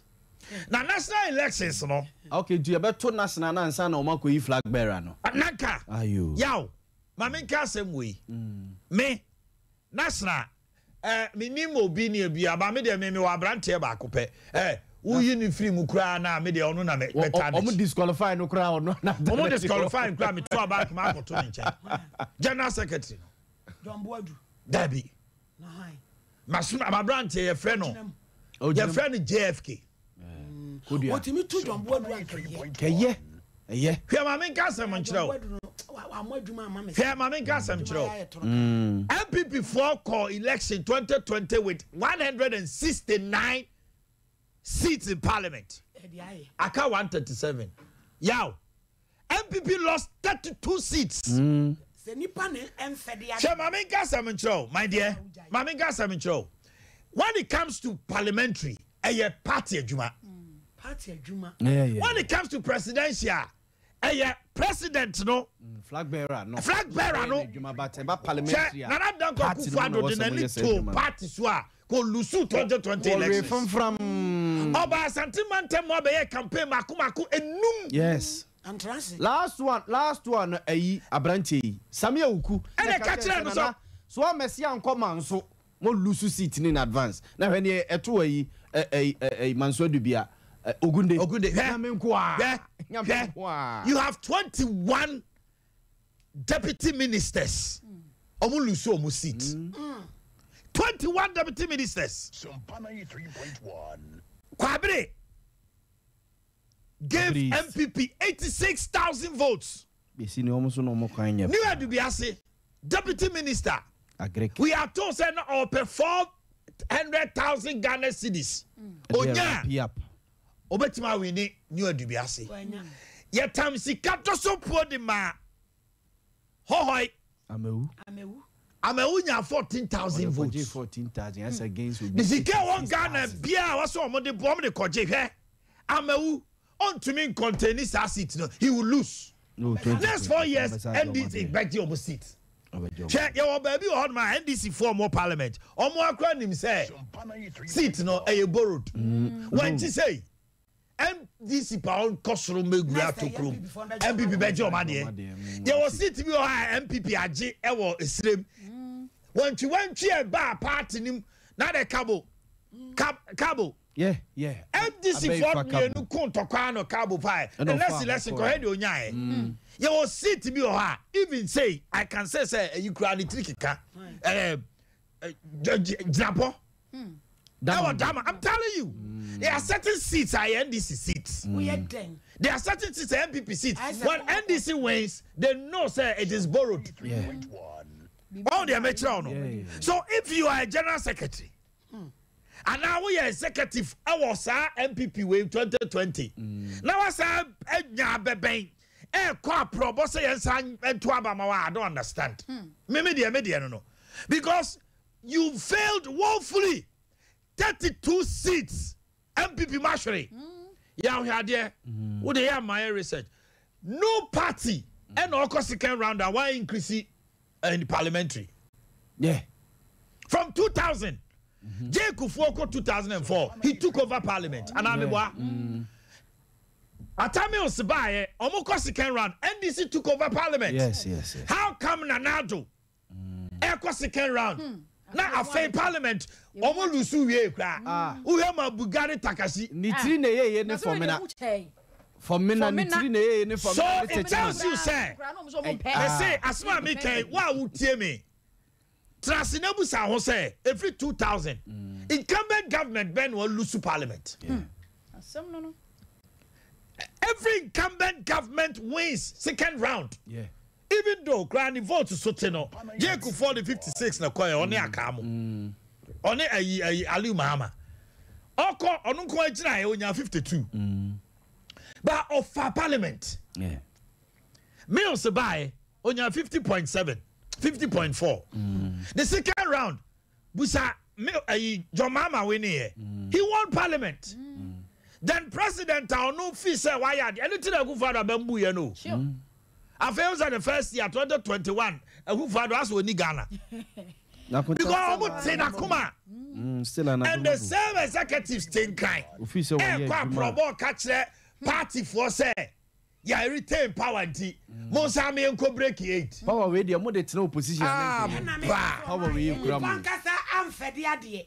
Nipa bi wo hɔ a yarewe nkrama agya ne yakyekyere ni wabo yachi na ka jombo dumu no omom ka nyina kanye se obi tu fo se wa pel ba bi tena pel ba bi kwat anya se me je campaign mo bi ba me feel say they need new blood. Adea we magu nipa. This is the man I'm talking about. This young man, his name is JFK. Number 2 man dey John Frimpong Kodia. Eno free Asante Mantem, me feel say Asante Mantem so. Justin, unima de. Me feel say Asante Mantem on ho fe pa nani. MBB for so omo ta de ho fe to aba o. Me say, me dey masem dey say. Enya se Kodia nko a. Asante Mantem this time. E was say omo so mu take hold. E was general secretary. And I say treasurer say Dr. China. Yeah. And ever for treasure. Yeah. Say he's the obvious choice or so. Now who say obi to say Nana B kwai. Call national organizer. I don't know. Yes, you could hear your mind. Hey, man, who are going to say premier ya we. Akota yenka kodia de ne yenka kodia. Yenka kodia. Only Dr. China de no na ka ho. What would they make sure no? Yeah. The last a year executive sir. John Boyd Free Easton. Women organizer. I'm free. Also free Central Canada Japan. Okay, John Body is Central. Yes. Kate free Easting. Omare Wade Easting. National organizer na ye friend say. NLA bossy. Oh, there's a sale boni. Awuku. Easting. Eastern region for bear 5 plus president. Yeah, my. Yes. How's everybody in there? Oh, and to me, feel say there should be balance. So if somebody like this young man, from 2017 to 2022, unim dia omo de frɛ no. Okumkom. Wakum so. Young man bien honoma. Yeah, mama Casemiro. Young man bien honoma. Your young man be honoma munya omo position. O my yes. This guy ever since na me turn up say obesisa. I'm telling you. Me say me said that na me monitor the kasem ni yeah. My monitor no, and today I can say and now someone na me can about humility or food for thought no. This young man epitomizes humility. You will be one more munya post jepa ma be on. Jenny Hunter. What? Could you bato? It's all you like this. And the idea calculation. The work on all. Okwasoli bia yama kwan no. You. I can't perspect home man. How did you row? Can't perspect I butcher man. No. Anyone. Could you walk on all? Oh. Somebody like Dr. China. On cross is your free Central Regional. Yes. I see the man and papa nyina free. Send Asante no but Dr. China. But unfortunately, that be a mekase we me see asante ho. Omu ni mo de. Oh. Yeah. And I always send a caution to Alan and his team say, don't think say ufriha. Because Jay Kufo when Shia Aliu Mahama was stream, when Shia Odo Sykes one crying, when Shia Christian Church was central, when Shia Gladys Asma, our Takradi, and I when Shia will be to say, JH Mensamo, Bro, any, Osafuma for more Eastern region. Hey, what's in it? Jay Kufo, China. Timmy, Dr. China, Jay Kufo, Asante, 1998, Asante Toma, Akufo-Addo. Omo primaries no. They say primaries no. The late Apia Menka. Ane papa ya no that school feeding. Don't go for Joe. Ananyo no. Aye. The late Apia Menka don't go for Joe. The answer I call the church. Amakutu 4 plus. Kwabena Japan. Bra kwabena. Plus yeni aswami MPA. Chemensa. These were young men vibrant. No me strong. Almost sorry General Akufo-Addo echi against Jay Kufo in Ashanti region. I'm telling you. It is a party of Ashanti region. Also more ni down now be say why relax where you would ma. And there are so many constituency chairmen na omu diba omu echi. I'm telling you. Nanya na omu ya omu de stadium Ashanti region MPs na day vice president betena. Oya Alan wa ha. Na se ne. Oya Alan chitafo a bunko fom koye adwuma. Munsi fom. Samoya mo say oh Alan free ha. Me say Asante ho. Rollins ka say omo ye nkrofobia, omo ye unique. Udi omo di agra omo ma nsasi fom pa. And eduru me bi so a rough on be your rough. Omo so be yi omo ani ama. Oye omo good on be your good. MPP amani hunu 2008 was Ashanti region. Oh yes. First round. Kopa cho say omo nyina ye say di congestion mo de mo kwatena. Second round omo catch omo tie omo to about 200,000 but now it's too late. Now it's too late. This time 2020 Ashanti region and Twaba. Even 1.78 no me see Ashanti region and Twaba because they were not happy about a quite I don't want to use the word but a quite basa o my guha. A quite basa o my guha. Yaw Kumasi akwan yayo but at time utra ujra ka ni mu na utuka peace uko speed sa but ya ni gan no atiesi no akosi usia ebi kura ye ven potos sa na ukwa no asafro kama she remember the second street ufri Malcolm oba uba adum Malcolm uba na se obedru traffic light wa ejaba plaza ho no every unicorn house and the cosis ho o my asphalt kakraka na o fro kra na wantwe ya o car no be pimpa nti se de e bumper na okọ papa Jeffran ho no okọ papa Jeffran ho no no o branch say no unse na ho no matutu kakra e ho so mu begu ya ye no WB ho also so timi tisim say me say kwa o my okumase ukwa no akopem no agira now hey nim ha ikra me say we dey che nim ha ya akra o si aya kakra bi enso so ofiri ho a ba bi o mo de police barrier ni gina no e ba no e ho nyina ye nye yes ma ye kwan dame santu o ya o mo se kuma hwe yaw hwe ayi oasis of love anim ho ai gas bebre nam adehye Cozy Lodge edeba ba ofri Cozy Lodge ba ya ye ni kama ebe dru ayi boat fie ho ayi your friend say akosia so mu ho yi boat chairman no ka ho no mo onya tra ho no mo na wo kwa baby adehye nsuo o de ba adehye nsuo kwa de na ye efri adehye nsuo sa akosi 0 ho basa ena free nkramofo so dan ho sa be si Absa Junction basa ubi say almost gates eti ekwan bebrebe a egu den no mu ye gates ahoju kromo mo se mo ye mo ye se resource o ya se ya kwan o ya kwan a mekwan no ho nte na yi wen ye kan se nyina o ma why on me pehe afoko de o na de mo de aya afoko wo mo de aya afoko on time baby On caso Ojini sika wa Kempinski. And I want to go Kempinski. No, Afoko onye. One be Yaw. Brakwabna na bia. Brakwabna say, bia. Mokai Kwabra Japan kramate. But so mo for presidential candidates nto so ne hwe omanim. Obu okro onim omo. Se sia the new person amanfo odwene ne ho ye. Kwabra Japan bem so fi se bia obeba. Akontomo fa kwabna de nto akiri. Nia me fa. Papa odi kan. Yaw ye hwa de kakra. Papa odi kan ye Dr. Mahmoud Baumia.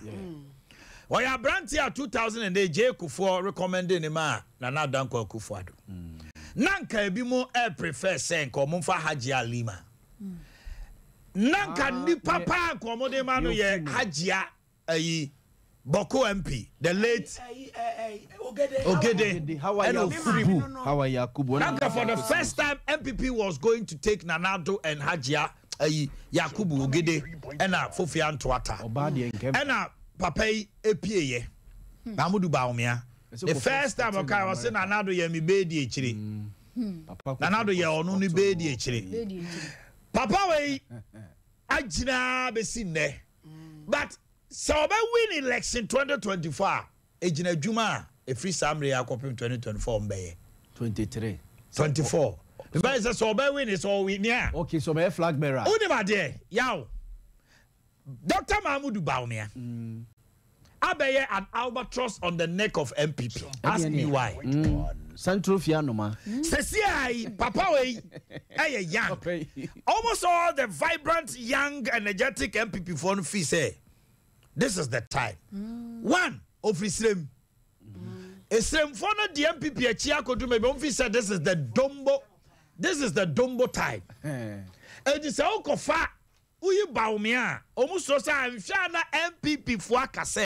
NDC Fuakase, oh, Yakai. And Ayaw, MPP wins with 40% of Akan, 13% of ethnic minority. Between 11 and ethnic Volta, Gadangbe, Northern region, Ga, yes. Omo, Emma MPP. That 11 to 13% no. Normally they are winning elections. That is where this man comes from. It's 40%. You drop this man. What it means is say what drop a day? 10, 11, 10%. That group will not decide say Baumia nyadie with another crane no chinchina. Or ye diemuntisa or to abana we ni free moi. Some also are saying say ono so ebe dan wodi na ebe jinama MPP so a e jina the performance of Nana Danko Kufuor's government. Say ye be come. What did I mention? Yanko Alankojo Chiremati. Alankojo Chiremati, young executive, way back 1992. Yeah, me kai that time na Papa say krado obedi hine na ma re hine mo. Amre na no mo ye mrantie no. This is a man that stood the test of time from that time.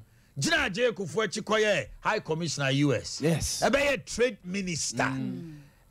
Special initiative, presidential special initiative. Yes. Banchini starch Agua, Obekai. Yeah, Bekai. American Ghana relations on trade. Yes. What done Hueti? Very handsome. And he got the name Alan Cash. Trade Commission, World Trade Commission said then AFTRC, AFT I don't know. So or vie for South position as World BBB. World Trade Organization. Papa way organization, yes. Efra Santimantema Bompata. Yes, in Chika Krasu free central ne mame. Ne mame ne free. Yes, in Kakra Krasu free voter. Okay. Oyobia. Ne won't say they need them and in Kikae. Finiki can we be ultimate for corruption to top a power. The same thing with Baumia. And this year, common some year, how much we can say Baumia corrupt. Bokro no weska. And this is Casa Biomeka, you want to think Baumia corrupt. The guitar is it? Economy no musu eja to work for the guitar. Now this is just any economy. E money in economy. Yeah, na man for yes. Kojala Chamate 2007 in another Kujinai. Second round or more course there be. Now honomo Now Alan Chematin was winning the elections. Yes. And a Lord Komi kwaje microphone. Over Kai Legon. Say elections no. And now the MPP Sikano Moche. Now focus susuna na eka Alan Chematin. Satan na focus. And ma omu ana omu nyanya $100 ni bino 2007 no. Omu fuye. Sa handshake no. It was alleged that Afoko was dashing $100 to each member. And Lord Komea no ya MC no ko microphone no ko same no sam yagum. And a man for mo ko to about the deal age anu akoto no mo bufu. Enru me so na me and na ma Alan Antiman win. And it was known that he was Jacob Force boy. Only the Tiana Jacob for vie for Alan. Yaw. Na asem ne say Jacob for fee say oni na na domone safuma fonum ne Odoi Sykes money Professor Okunumo Omatna Fiache all right name Omanya Mfie Nwotwinti omo exiting na yenya a new breed a younger Jacob for wanted a succession planner people like Alan Chematin people like Baumia people like Damboche Kwabene Japan former information minister and the upper chairman Asabi and the younger generation no eme take it over na ka Jacob form nkotena fie ni na nado nkotena fie na na nado mo se ma sa wadi udi akọ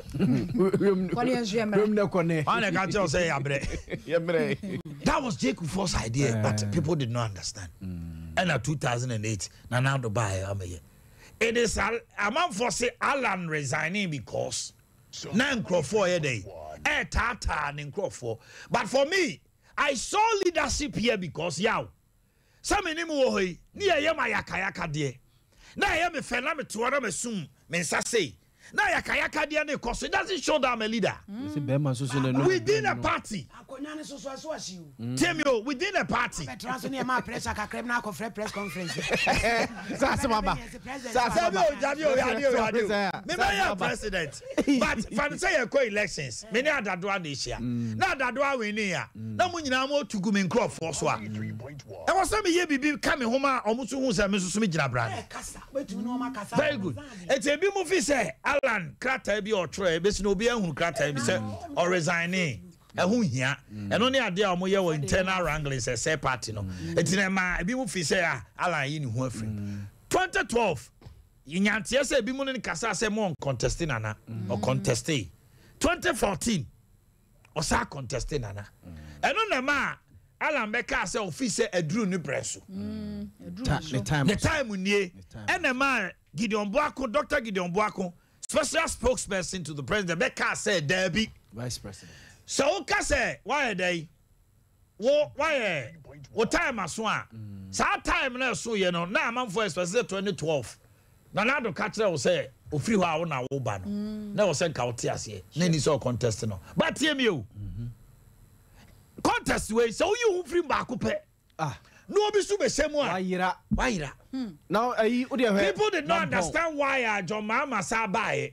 Officer John Dramani Mahama trans no mu yi new person and oba no lusu yanka NDC in fa another that same person na sa they will take the next person. Et you blame Alana sada enye. They are tosu bio. And they Alan Eka Akufo-Addo amemu ho.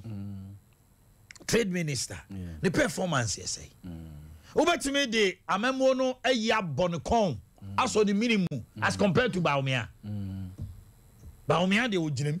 Baumia nim otenchen Nyodia obu oman no Nanado Dankwa Akufo-Addo Baumia MPP for asema de bi omo kan say John Dramani Mahama or vice president on an economic management team. Dr. Mahmoud Baumia is the economic management team. I only suggest so before. He's the economic management team. So now everything rises and falls with the economy. I didn't think Nanado be so. I didn't know Mumbo Nanado Trisu and economy. Because say na onona di kind I'm a singing there who say or economic measure. And there are a lot of decisions are not buying we are taking here. Minum you do what dance and about me and your money. Who knows? e-levy a yeka ho asemi ba me propose another form a omo famra omo anya ntum na omo kofa easy one yeah when you say that it's as if you were in a meeting say it's been alleged say propose bakota Adea bia ho no mo I want to put you on a safer place. Yes, it is alleged. It is alleged. Don't say Baumia so you said the only Baumia di. Akota sasem way mama kan on record. Okotena Peace FM so. Ono koka say me and taxi momo. That was before. Before now you already vice president here be No. Okay. But that momo mai. Na e-levy mai. Na nam kwamu ba. Na e-levy na kwamu ba. It is alleged, sir. They've had about 8 meetings on e-levy Wankobi. And also suggested another form. He suggested, allegedly, say, Omanhene. It won't be fast to He is the head of the economic management team. Everything rises and falls on a leader. Una ulidi wa anope una ulidi. Any show na era una ulidi. I make suggestions. So be far. Ewo so on fa untimi me blame me say na me ka ho na ye enti now let's ka say na alanchamate so so cabinet minister okọ cabinet ade asem no oka dey asem no oka. Okay, now let's move on to the next person. O dey jai share the next candidate, the person of Dr. Adea.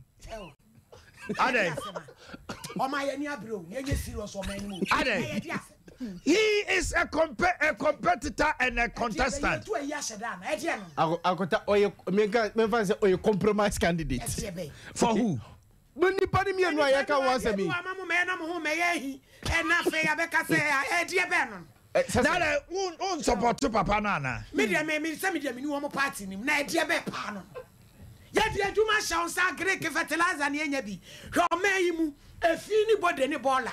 Ubetimi kura gina mu ye de be fertilizer. Farm yard ma no a. Uko black soil. Won ni we no mo ho ana ba won di dia kire ya dia ba sa. Mama nkasa. Mama nkana se gaga. Papa ye. Ba fo akoto asante eyine chia me pani ne ba. Na NLM oh papa NLM Chami akoto NLM womo na eye di mu akotene womo ne Kwame Nkrumah di si ani party politics there e woni mojem e woni fi ho okojiran e wo Bantoma that time na ye free of Florida wenya abano no okọ contemporary okofa koko no ofa koko ba e no ene no say ti party ni kura atwe ne sese kakra no mo sa fa ne ba mu ene omu chemu ekọ kwada so no koginae 2 times okotu Hilda nti oye mienu no ena young man no so betu no tinanadu dankwa ba e no ena oye no because oye agronomist by profession Cambridge I don't know omoye elections I mean interview no am so see the more we share the doctors and go say oh media doctor yes will be called China call your doctor to be called Cambridge and then you have Cambridge et you no so unity no picky na amam for start here no see there be malaria e was antimantema na party for be chia no ti sada no wa mameje but another bow pim so say to ababi ho be chia no o katre say kojala ntematen on the pay bi di yenyene odi machi pa o pese odi obedi president akoto so matese so ono so nya wo pe ne nana no so bitu no ne nana no so nia press ono so behavi to nana ma obi ehun sampa the ambition no ye clear because oni na di komo people are expecting say by June Kojala Chematin will resign and they expecting say all the others almost sukuta position they should also resign including Bamiana. Vice President doesn't resign. Yes. Yanko yanim. Yanko the next person. Jogati. Papa we say. Abrantia way. Hey, Abrantia. Bob Brakasa. Na railway ministry. Just say I'm a Uber a railway ayira.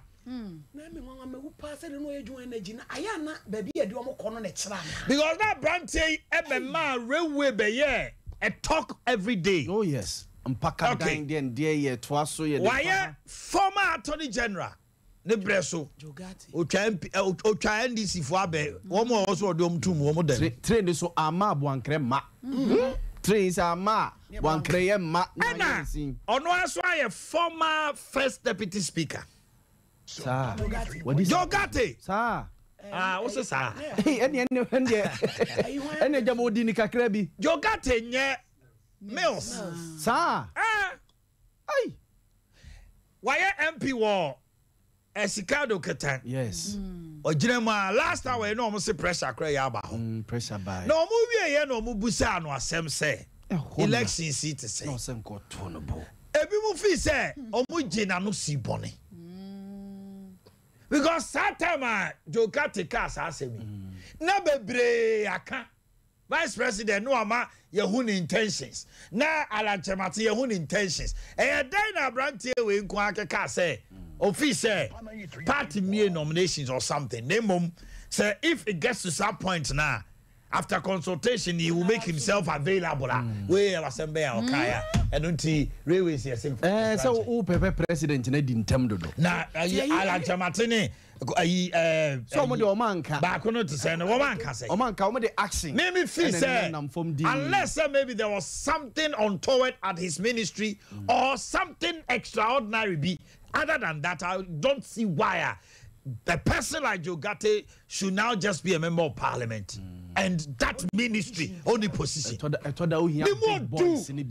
Yes, this man will fit any ministry. He's a lawyer of repute. Oh yes. Former Attorney General sitting on the bench. What are you telling me? You've got the next person. Kofi Kredo Preku. Do you know something? Listen to me. Kofi Kredo Preku now, yes, modern day Ghanaians is not known.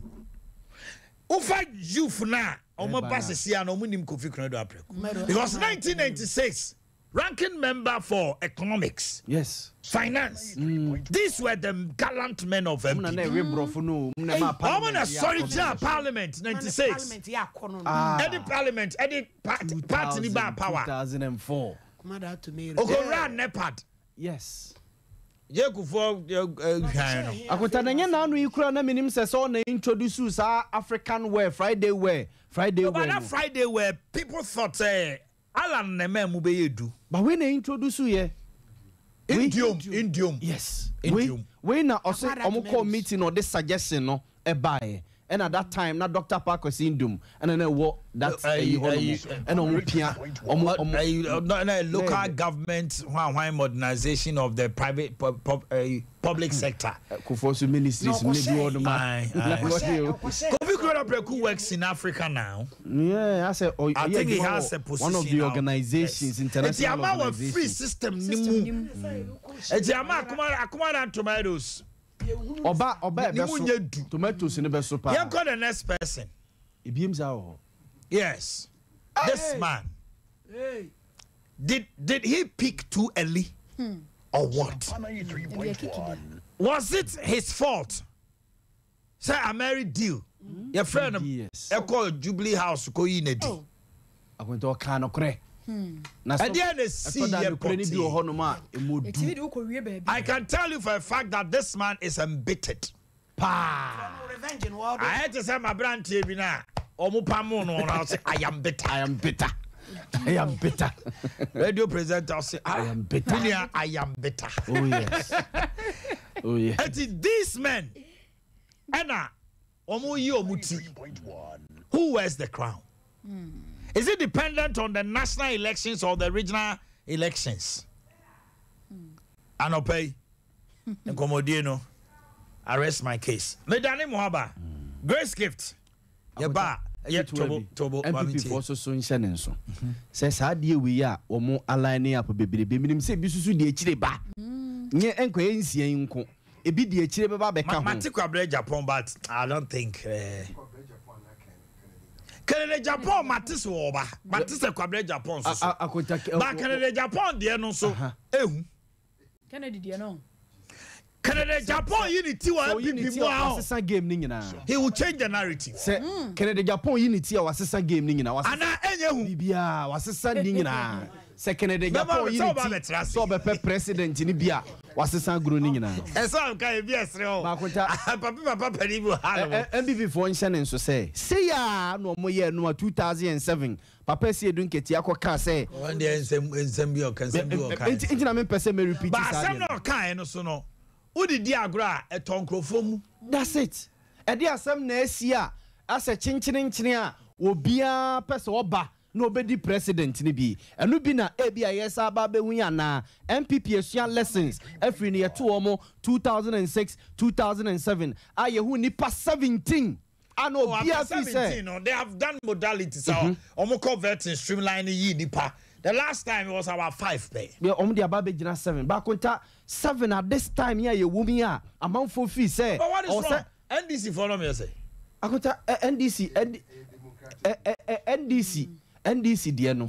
Say o de bamu bebre akonta any MPP the difference mo. NDC for no. Omo kra na amount for fee say ene bibi na akoka bibi ene yesi ye kwa akoto ba kwa akɔ flag bearer. That time you saw unsa ke the senior fan. So they also evolve. It's more MPP for now mo say mo na mo de democracy of democracy. Mo na mo de emra aboama democracy etumpo nyina ya bato no mo na mo de bae no.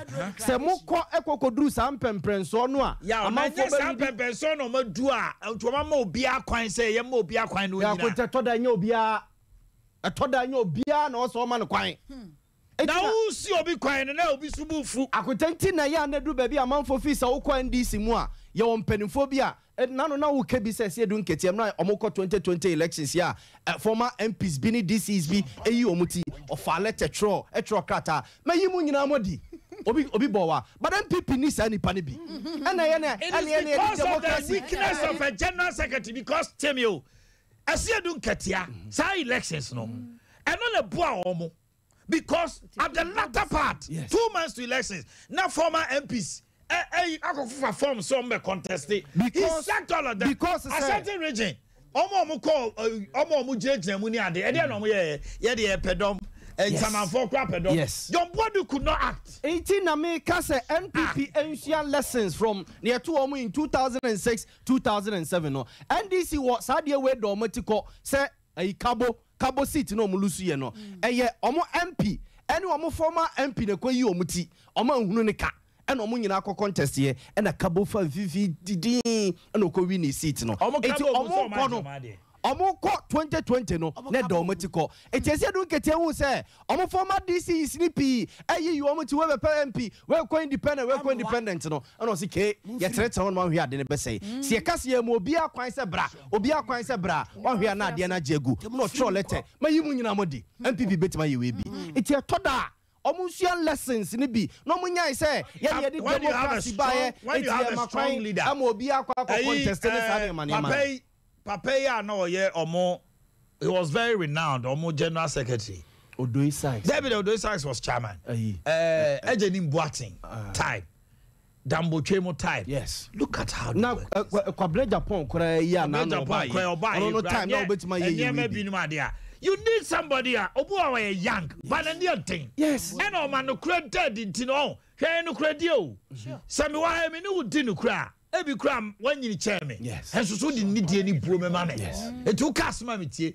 utumi yi obi so onkwanko ye arbitration omo ko arbitration omo kasa nyina che se ye support adadoa na wo be what ya se eno ne asem na no ne agrek na make se baby omo gina sese ne senke nipa ba miensa so hu eye nipa ba miensa na omu yi omu ti aba ekebebo wo mu se koye nsia enso enkono nwotwe dua hey na dia de kwa na wo president no wo nyina mu ja minister ni dia to no ba be president ya wana me nko homa no so na me ne former chief of staff Kojo Mpiani ntwetwe nkomo ya ra Kojo Mpiani me mo achi o papa ejoso now bomb to say me ado me hoya no ba dia say odaroma nche bia enna nana komiade asem bi betu dwa na me nyante say wakasa ho edu me bi etini say ya na ebi kura nsentroni bi na onu mu asem no wotwe san ye wana wachia no yese wo se tanakomi asoja sene de is neither here nor there san say party no ye democratic e ma kwan mo bia ko gina ba it is all be ka say Baumia ne Alan Nkambum na ye omo entrance eni nkomo na omo present omo as flag bearer ne running mate emwa wada man pacho what CBB so say excuse me Gaza is neither excuse me Gaza is neither here nor there but they're not doing a buy and I'm a cousin is a sad day the medium just say easier said than that na me kind of the bread but me you know because a party will be out into the court party will out the million me back compare police station chairman deal but I'm forgetting me MP we all person the mayor president so we so me vice president the am it will be out on ambition and about tire man the court party and I feel so party in na put be a party in here ebi ani nyina enye enamfo ne bia yi nyina kra ka se yenye ayi ebio bi momu a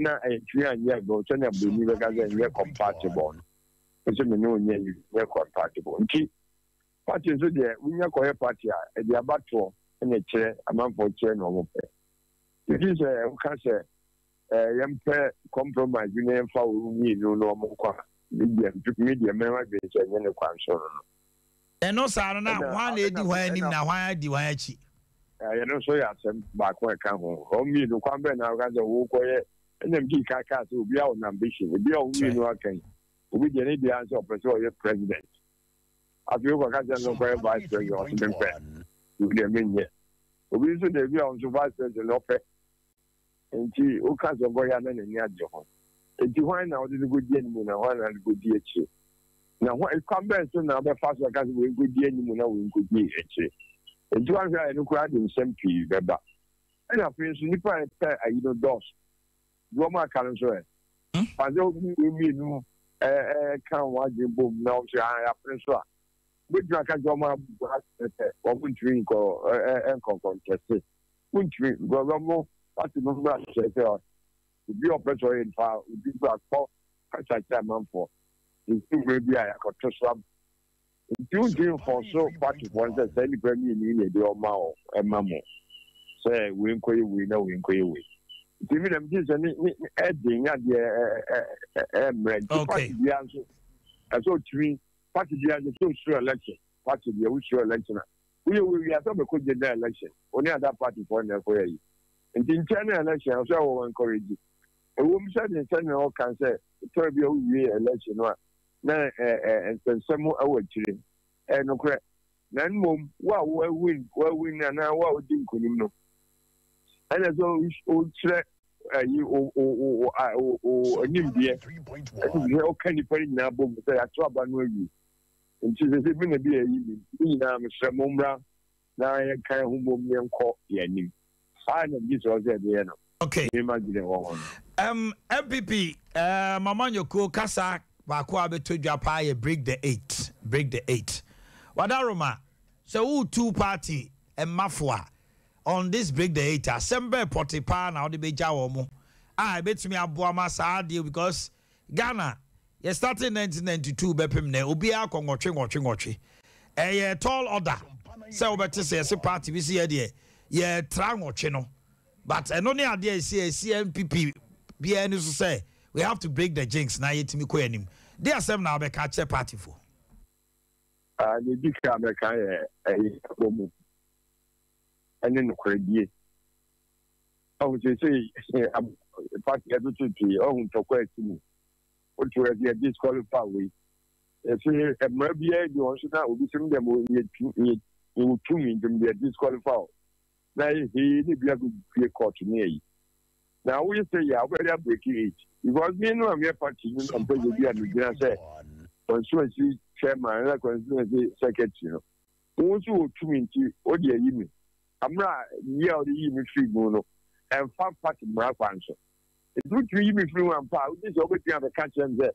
And go bread, and go to a bar.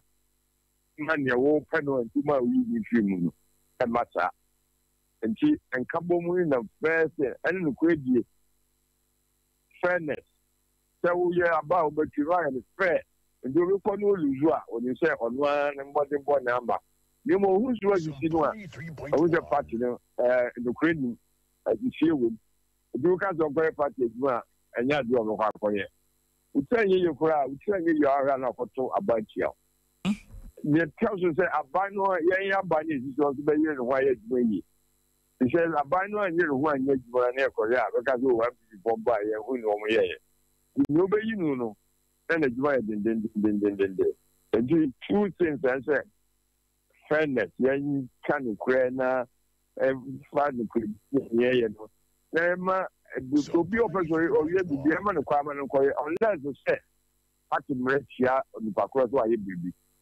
anyesa is a trouble because 2020 election aye we want to deny parliamentarians about 137 some fairness no and we disqualify we you more yet because independent ni any one man we this any umbrella party number one, fair. Everybody is so clear here. Then a party right now, but this call for Mina this call no party no. Number two, I hear boy buying my banjo, can here in my pa. Then I'm not for Kazo, a banwa idea. If MPP are buying a bus up the demon, then Trabanumano. And meet me a come home. Yerako Jompiani, former chief of staff, Medawa Sipa, na answer now Becono. A football now the Bema, a year, a rare, and also as a hold parliament ransom. Ajoasafui. It's again to now, but I say, who is beyond chapel. So we call him to go and bring a year for no share or didn't be idea. On chapa, so also one over chapa. Body be Casasa say, when I chief of staff, Abia by this time, Quainedi. Now, also son some bisasso. Chief of staff, we need to know the year, President Guano, no year. Sir, on chapa, no minister there, President minister. Some I say. And pass on Chapa, also because you will be a resign. On resign, yeah, we now quite management to be used to a moving of family. The president that said this to me, sir.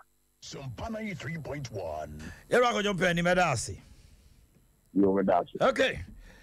Yabasia, Niaba to train come on, Mr. Erika Boakye, a bar among your sem, a bar social commentating, and Sikasemani auditina Odimwa Akotene pa ye Juma United Nations pay wa ye auditor Juma Kese anope o me chen Jerry Nyako original treasure clock sack ono so me chen lawyer na I say so enam kwan so ba mami tio if you rest day bio ewra show ka say ye na on to prot da what nkama no ntuma ni amfa mame so emrafo fro abani wo yare 1 week na ho nto wo metu afifia esan mempe gon too soon bia ofia enti sisi ye yare ayenya dien monko grace gifts herbal clinic sabe kwata achacha ne emu mpa ho a yare bia obese ye fro so apart from Kumasi ohim ene atwuma kofodua wo be bia branch ka sie power chimota petroleum bungalow family life school opposite ho a Grace Gift Herbal Clinic Dr. Grace Bodu edano ne de eye no kre wa ben pa awo na wo penes wo mo duro ne wan hwe ya wo be hu mienu asemiensa bom prostate ulcer cancer typhoid stroke diabetes ne hypertension no nyina eye ni fichire wo ya bema na bema ni so Dr. Grace Bodu no e ya to ne nsam edi adibedura soso amemu apagya ya kasi dudu de duru size awa wo pa no stop no ene mi ko pagya mi de mu kakra udi pagya minim Grace Gift Herbal Clinic ho mo one phone numbers here 0246 518003 and 0244 126 123 FDA ajeje drink krate atum. Okay, me mo akwa and I don't pay wo fa kwadwo wo hanoma. What the Grace Gift and Sompa what me nuaba adubikete. Me ma mu nyina chemi nuaba ne me na wo fa kwadwo. Of na pomo Hey, na onhwe me nsem. Nubra. ai no tambana ne nkohine ne ha ma ke kan bom wanu anu kukuo mu anope me twa bi no ahode ne de gidi fa so obofo ba nhwere boa no ha enti ye mu a no mo hawo minyane nte woto menkara amrante no mo say wo mo enti ye wo fa de we wi ba me problem ne o in the program nipa no onko atwemakufodua tunwa kwantempon no so ai say dear abebubo to nye emema wo fa dia we dear pote na obu a wo tie on TV mo edua yi onyankompon twe di ampon a oto nsa frɛ Dr. Grace efiri aban ayade sabie mu ade ne ba bibiduro mu no on the som Dr. Grace daye fedu bran ho na oson daye hunu du bran ya ye kire no de eyo no abosom no maako dubaako ene na otwemi no ansa na ye nya bi 11 months 2 weeks mu 2 week ansa na ye hunu du bran na asante mantem ha apuye mantem atifine ho ne ma de ba bia ye hunu bi ye asuo busomtwem that's what I'm telling you. Uko daycare abono ho no. Ye mu a ye do tena ehen no so kodo no so no kwasam kire wo no. Dua wo ye bi si dua ne mfimfin a asi ho fisio ne mfimfin. That's what I'm telling you. Ya no ma da so. Se dua yi na bena ebi nie. Na eho no wuntimi nkote nti ye ntimi anya ho hwe. Ya no anu ne sirem. Esirem. No wura anu a onye dua yi bi ma ye no.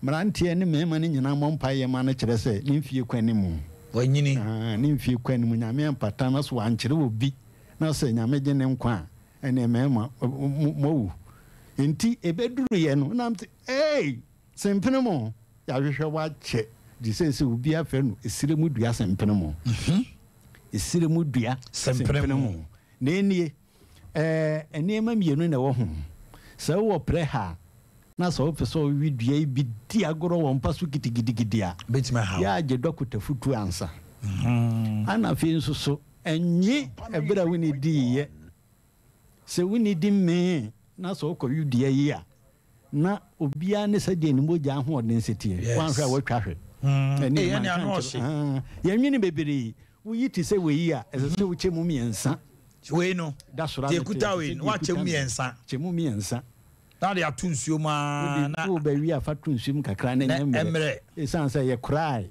e munsuo nyina awe wo awanum tasuo na de ba wi a kwapem se besan wo no wo wi a wi atadwe so na me ko dua me te hedi se me wi dua yi a acha simadunum hono na man pe baby amfa mo mama ben me awa hwe asem desi aba be chimatum na me nim said e wo be ye wo enti je Dr. no mess no fatujwa na frɛ na awofo da na e ba ne nti o che niema pa Mother's Day no o che niema wo telephone no so o frɛ no ayade bi e wo so bia no otimi mu anho adura bra wo ma ho enti mu frɛ ni sisi no man na say 054 tele 0543 tele 2 32 00 tele 30 054 tele 0543 tele 2 32 00 tele 30 na de kuta Dr. nankasa mu wo se krom ha se wo wa ha yi de kuta no wo benya no wo so 0242 72 52 74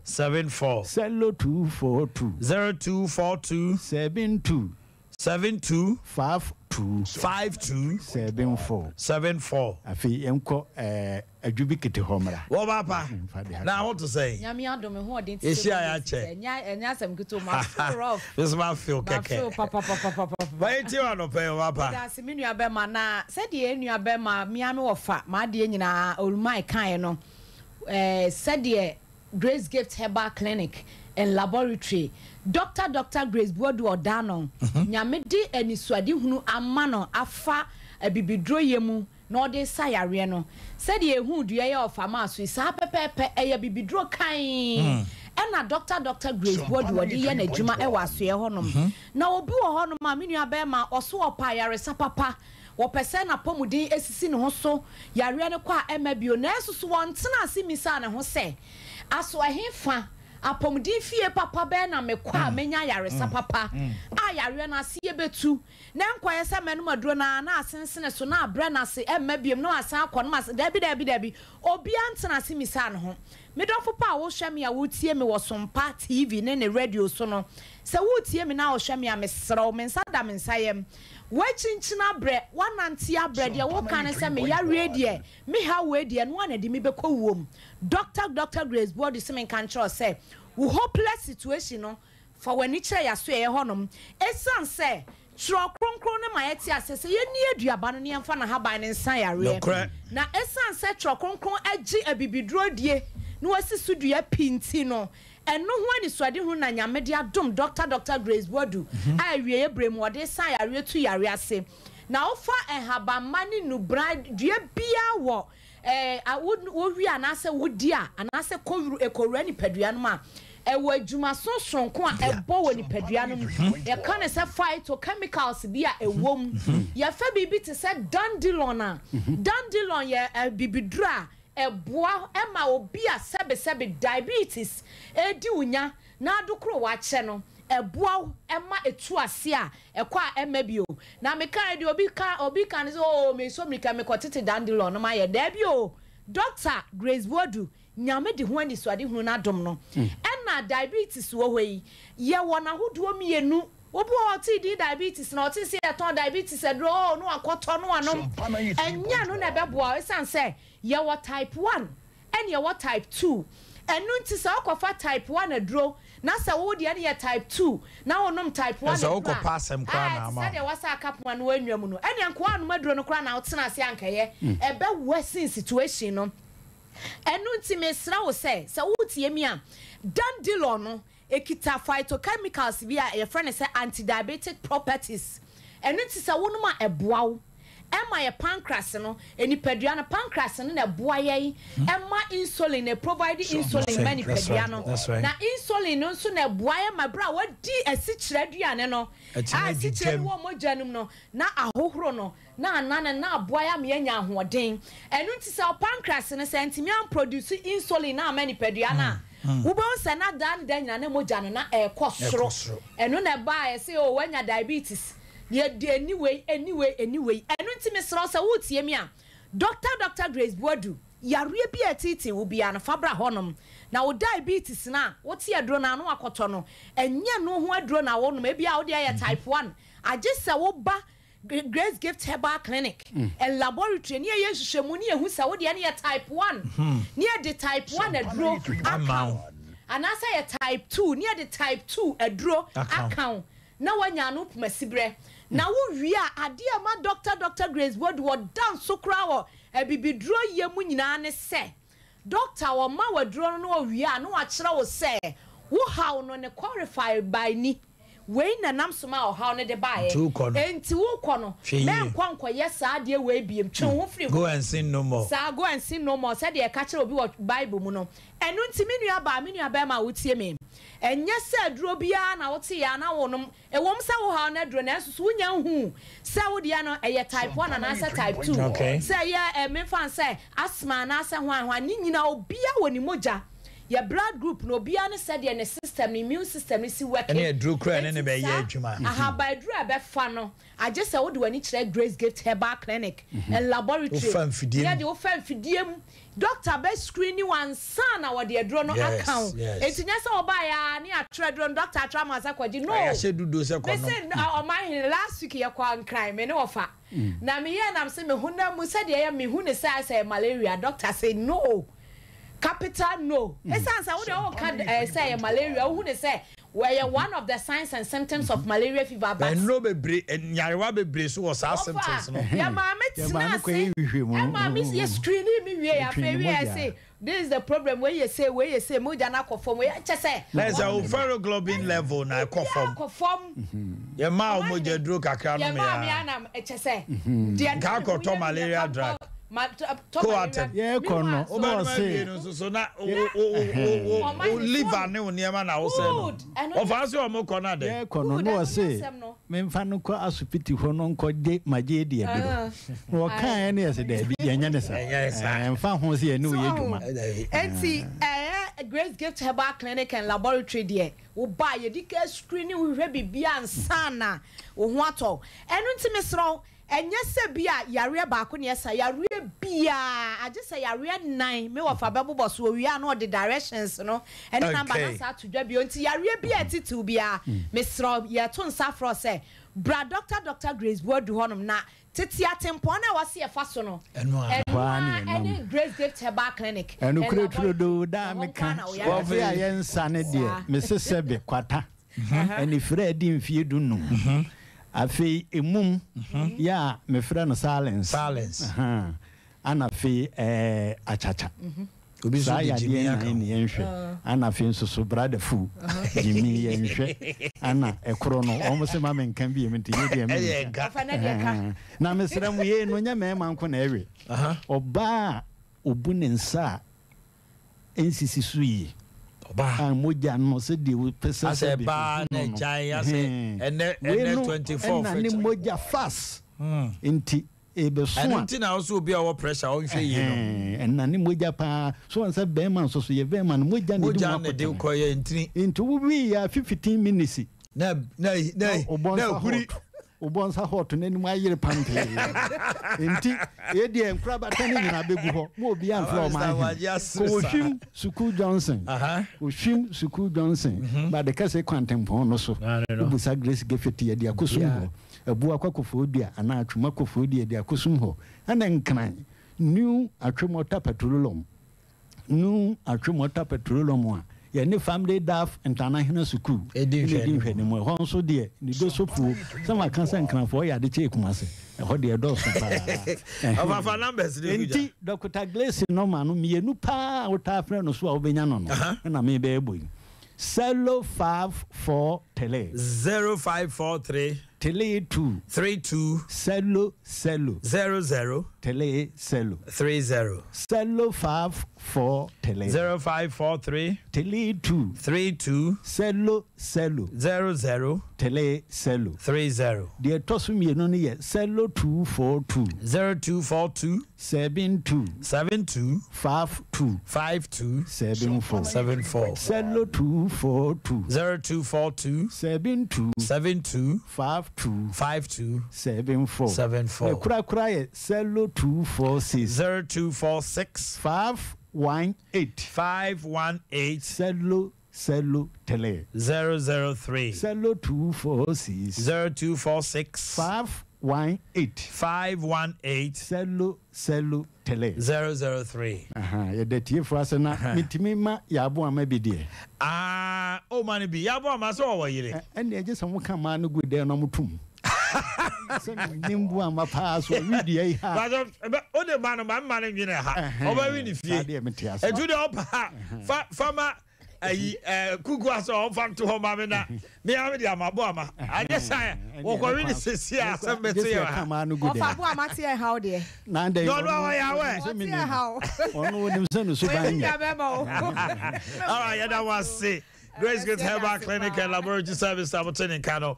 Mr. Eric Boakye atna say na me ne nhyase and some me ye brobro so no me nim say obi ka ho pa. Oba betro usurity sa. Mr. Boakye akwaba. Now to say constituency elections about 12 years akabi akakakra so far me feel say now police station which you can buy, you know, before constituency elections. See, for me, I would say it's okay. I wouldn't say it was like Rumpus Bia Bemusa. I mean, the son of Mimi who say. Oh, Chese. But your Ben Mike, the guy. Lady can Madam was say more friend me about hand pay. Okay. Now as usual, menu about Lydia Fashion. Lydia Fashion. And then they couldn't a jouting. Much I no pay. The market say I feed him about Sompa. 20 years.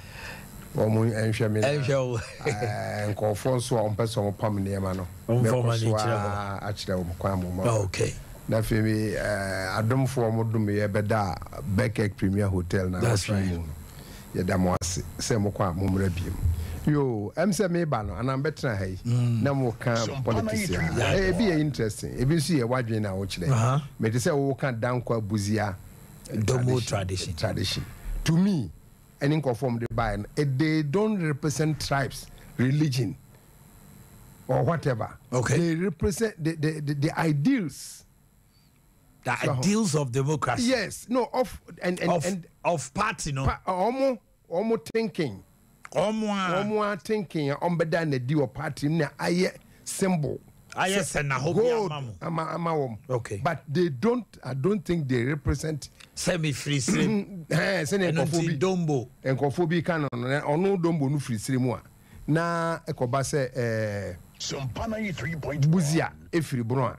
Na Dankwa Nsufri. Jasante region one free. Good. And I said one free Greater Accra. One free Fante. One free Angona. That a dear. Okay. Me and I said, that wasn't it. But it was the ideology. Ideology. The idea. Any principles of propounding no Crombeca, any swamp, some party near person be a so. And to obey your case, I do Dombuswa. And yes, I want to phone and go for your common to my MPP because someone representative for party. Now, Santa Regis, yes, your doctors in Ubia. Bamuni dan kwa buzia. Edu ba bi so o mo se akanfo. How? Ene nanka ye jai nanka ye na anwafo so wo hefa. Nti me de saa niema no o mo keka no enye on tribal religious cra. Eye Sompa. We study. O de be some party no. Ene niema on. Ba so ne be ya adwene say Ghana's election what can say people vote on tribal lines. Enye se maka sanete because we share since infancy at near between Mukra court tenua, Matthew who by a bay account for bay near ma, ye dear attacking on more bepiminian and Daho and Koi. Say on the no circumstance of Kotoa Northern Regions 5 for no MP between your majority that the figures are there. Okay. To prove. And now we call voter region be being what you say and MPP being your majority but this in one NLM Ebano. Na was support to a papa voter region. And enough. All of a sudden, Trabal Ibia Bemu Abekaho. So people maybe move rare for political expedience. Yes, Abekaho. I will be statement or kind or more the attack or more monk of food in a jedi approach from gradually. A manka way and she and tea Casani Katakataso and Zokataswa and ye. Oh, Kofa elections 5 northern regions elections from 92 to date. Da ben MPP for nya saying so da ben no nya saying of voter region. Da ben na NDC for nya saying wa Ashanti region.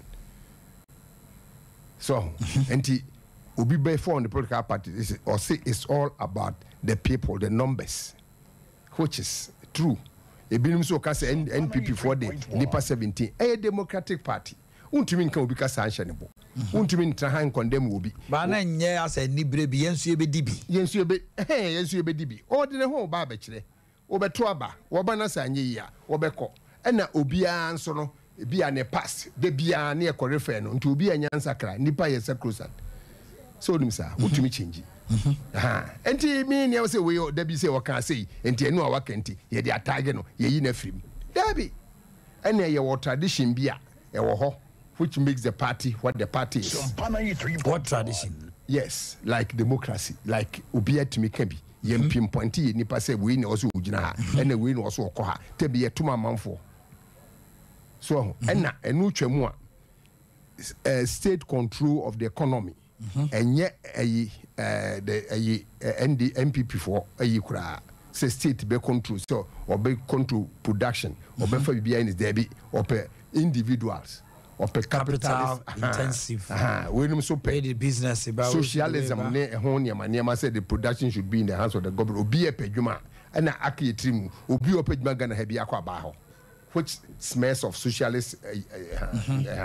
But when you feel say if they help the private sector to pick up and pick the people, no, better. I mean, these are principles. Obi enim say wo mutrim, but to achieve them, no way far left, way far right, way this civil, way in this civil. Nini anema ye wom. And then when you want to say something about an aspiring office holder, obi a ope post be ewo MPP any NDC mo e difa bebre. Yeah.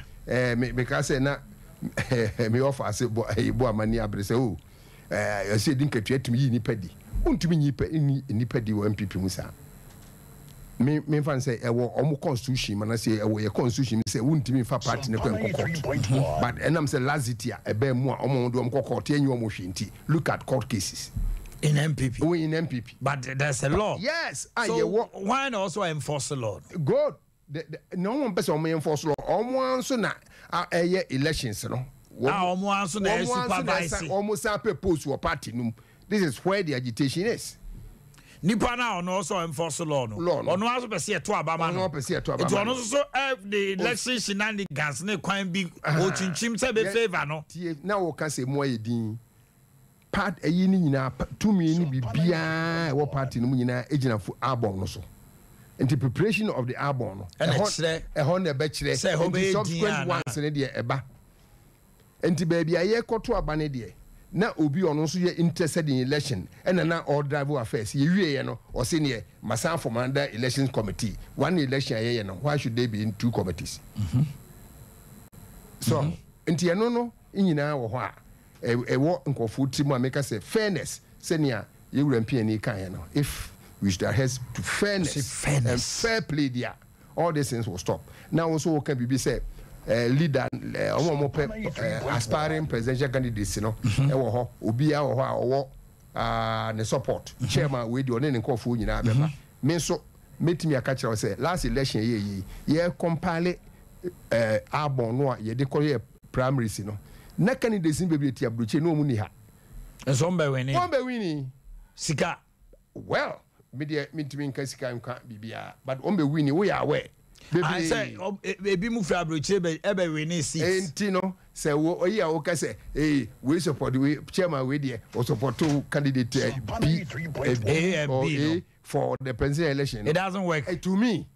Make when you prove baby. Also, what you wear, me know your programs. You will prove baby. And they don't let them make fetish out of that. You can say we yaba. Intimina me. Intimina me win. David. A quick one on Iran Penny responded, but why Penny there? Sa nana komi asemo kai. What do you say? Oh, send you make us a democratic. Untimi kan kasa bonche. Or say send ya oshe sino. A better.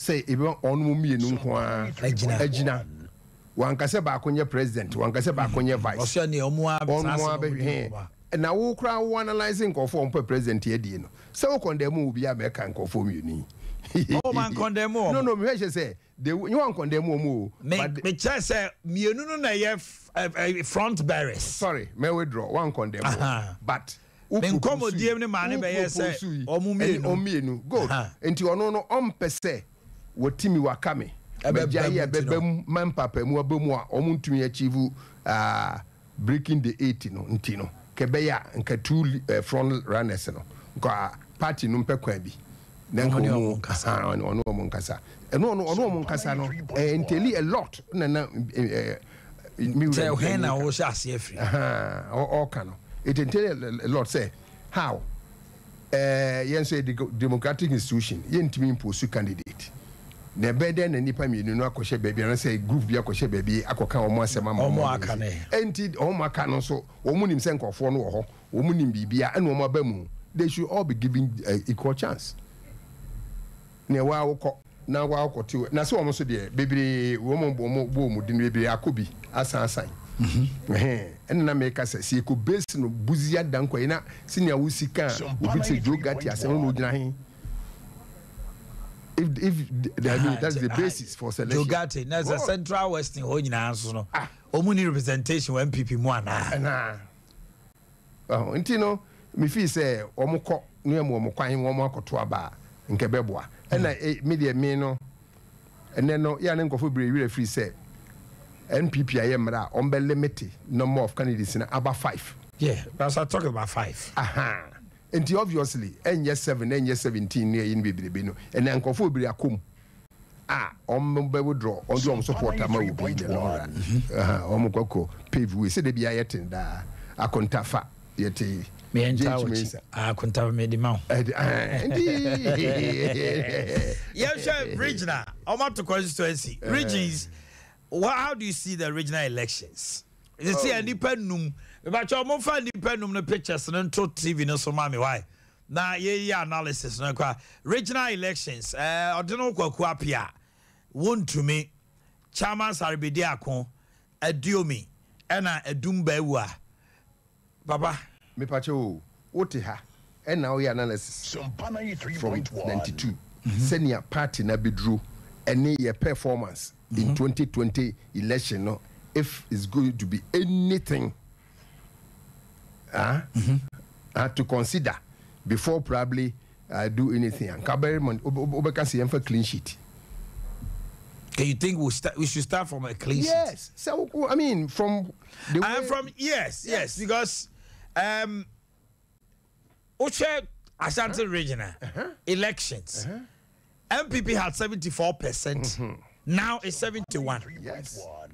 The seats 47. Anya Juma. Now it is 43. 4 seats. Echo. Can 44. Now who's a free parliament you move to the president. I can numbers, figures, actual figures. Yes. The actual figures. Anna Usha NDC from 410 to 659. God. Appreciated by over 230,000 votes, which is about 40-something%. Yes. As against your backyard. And all this distance when it comes to play, even in the presidential. But I'm not for sure. Hey, Debbie, say if you don't knock home, say it's a politics. I'm not for sure. People just say somebody like the incumbent won to me. Only how we need elections. Wa retaining and TS Salman and Twaso, no soon break 8. Because Nameka, maybe I stand for correction. As Antiman my opinion or call 10. Debbie, yeah, the enemy say, and you will number of times I will be cool, but a performance, new contribution towards the development of the party, the increase in numbers in terms of votes. Yes, party more day last Nameka, some 6 years back, 5 years back, Nancy. Unam baby ano obi epe t-shirt ne na amount for MPP t-shirt China ne gukam ne ekoche ne ye kuntokwa afede bonu wawu white bibi e bi asan because we to fabo mam o dia bonachi oh ebedu na me ne wo kasai ebedu na me ne wo kasai ukọ nkro nu bi a ebi mu a obi kwa fuom kwa no hye MPP t-shirt dada odu baby obi anfa wa no wo hye Oshekwan na da ho hye. Ebrebi na NDC for say. Una Asante region ha na untumi hye NDC t-shirt. And no mo de akokodro hye. E ma man for budget omo so. Te eden na MPP wa Asante region. Amam for ni nyi so me hye MPP t-shirt bi. Say first emu odeye. Party ni mo odeye. And that's one thing say no sanity. And abededi with the results of 2020 elections nationwide. Say 1.5 million. Me buana. MPP they say they won with over 1 million votes. When I can tell 1.5. Tell me if I say over 1 million. If I say 1.5, now you lose 1 million in 4 years. In 4 years. 3.1. Oh, and now I so my count now and then me bana will say repeat. Be a second round of course. Yes. I didn't see a second round of form. Near person continue. Yen readjustment. Yen transit. I'm happy say as my make or the to swam. Oh, they makawa ti uka and I'm saying who be a number bia. Say Obia Oko elections. It's not the one lose support or parliament. You still have the Kukodro say my yard into moment twasso. I feel look at the year or Adwasa for the Audibai. Well, Obia economic with West. MPP for no leaders and one Kasana. Why not are you bold? etimi aba abeka adekrontia ababa on editia oda so tia bruche enkofo ka se yinyi no wo hu se party hierarchy chompia bia bodin sie mpam no ana dientra die bentra ne po okradie edi na a party ye wo majority by 30 something 32 no against NDC near will bear almost 60 difference. So they 109 against 169. Good. How come? Now you've lost 32. In fear 9. Now only one MP due to circumstances beyond our control or one country. Yeah, because at the point in time, MPP for Bible team is soon say. If no mrasebe jo firma anka omu tumi pass mrabi ko J loan base eko see hospitals bi na ne absence nti ena ma no don prebe ka say o ma bre no me wi actually say I was here taking a lot of things into consideration before arriving at any decision. Some of the considerations in the year can or them hey how come so be a 60 something obetumi to be a go in fear 9 echi no nipa ba kope circumstances beyond mintimi independent control the affairs. Yes, mintimi control affairs. And then you come forward. See and send pushimo and some famonko. Unfortunately, my party no so one more moko to aba no so akoye sika. Now it's who calls the shots no ye dey in some mode. Me actually say. No, so how do you deal with it? Na me tell me do baby no. Who say na my a little na mintimi nka say ye abon no. Ne nkofo mu wini MP bebre no mu ne o. So we firi mu kuro pa. From this cabin. O na aka sika na. Na aka sika. Ana me mi ama no. Ana me kai. Ntisi ye kai mi nyama ne. Ye party sika ne be ma dia. Ye party scan be ma dia another matter na se party baby ka bibi na se wonti ase a ye ni natem na kufo de bia o minia me penasem dodo ye gufo na se democracy o explain o ya adwenkyere enye ntokwa enti se no onu bakro nya adwen a eni kwase wo take social yi modidi atem so obi ekoka we ni nyina no mo kan kofo kasa bo hye omubu no kodu dem ho a woni ho a no koyi nkokromuti a eniem bebre besi sikasem emene ye kan corruption asem a untimi nka bi papa because ye nia party for no behavior eni niem bebre enti ye de ya na ya seja ye di party na chia na enso ye mpaba na enso ye wo bibi ho a aye ni sei no ya to abawie ye be bosu be miensa na ensia ye betumi akabom ye hunu se nkobone a me de Ashanti region de bia figures me say democracy ye principle nyina ye figures tama 208 Nana Kufuado oko election first round. He needed just about 40,000. Yeah, about 41,000 to jump the Rubicon. Good. A course second round na near Lusu Parliament Lubiana. Yenia ya Sante who say, hey, your party no komusium, you increase your vote 200,000. Yes. Yes. This is what I believe what me person uncle Funyanya say. See it yes ye be biani who say ko bonia. Ya Sante Maya say yen MPP for no from all regions. Bet me a kabum Abba. Abontain abe change until all is not lost. Yeah, you be paid. Until bit my BM. If in 3 weeks you could garner 200,000 regional leaders so be yes.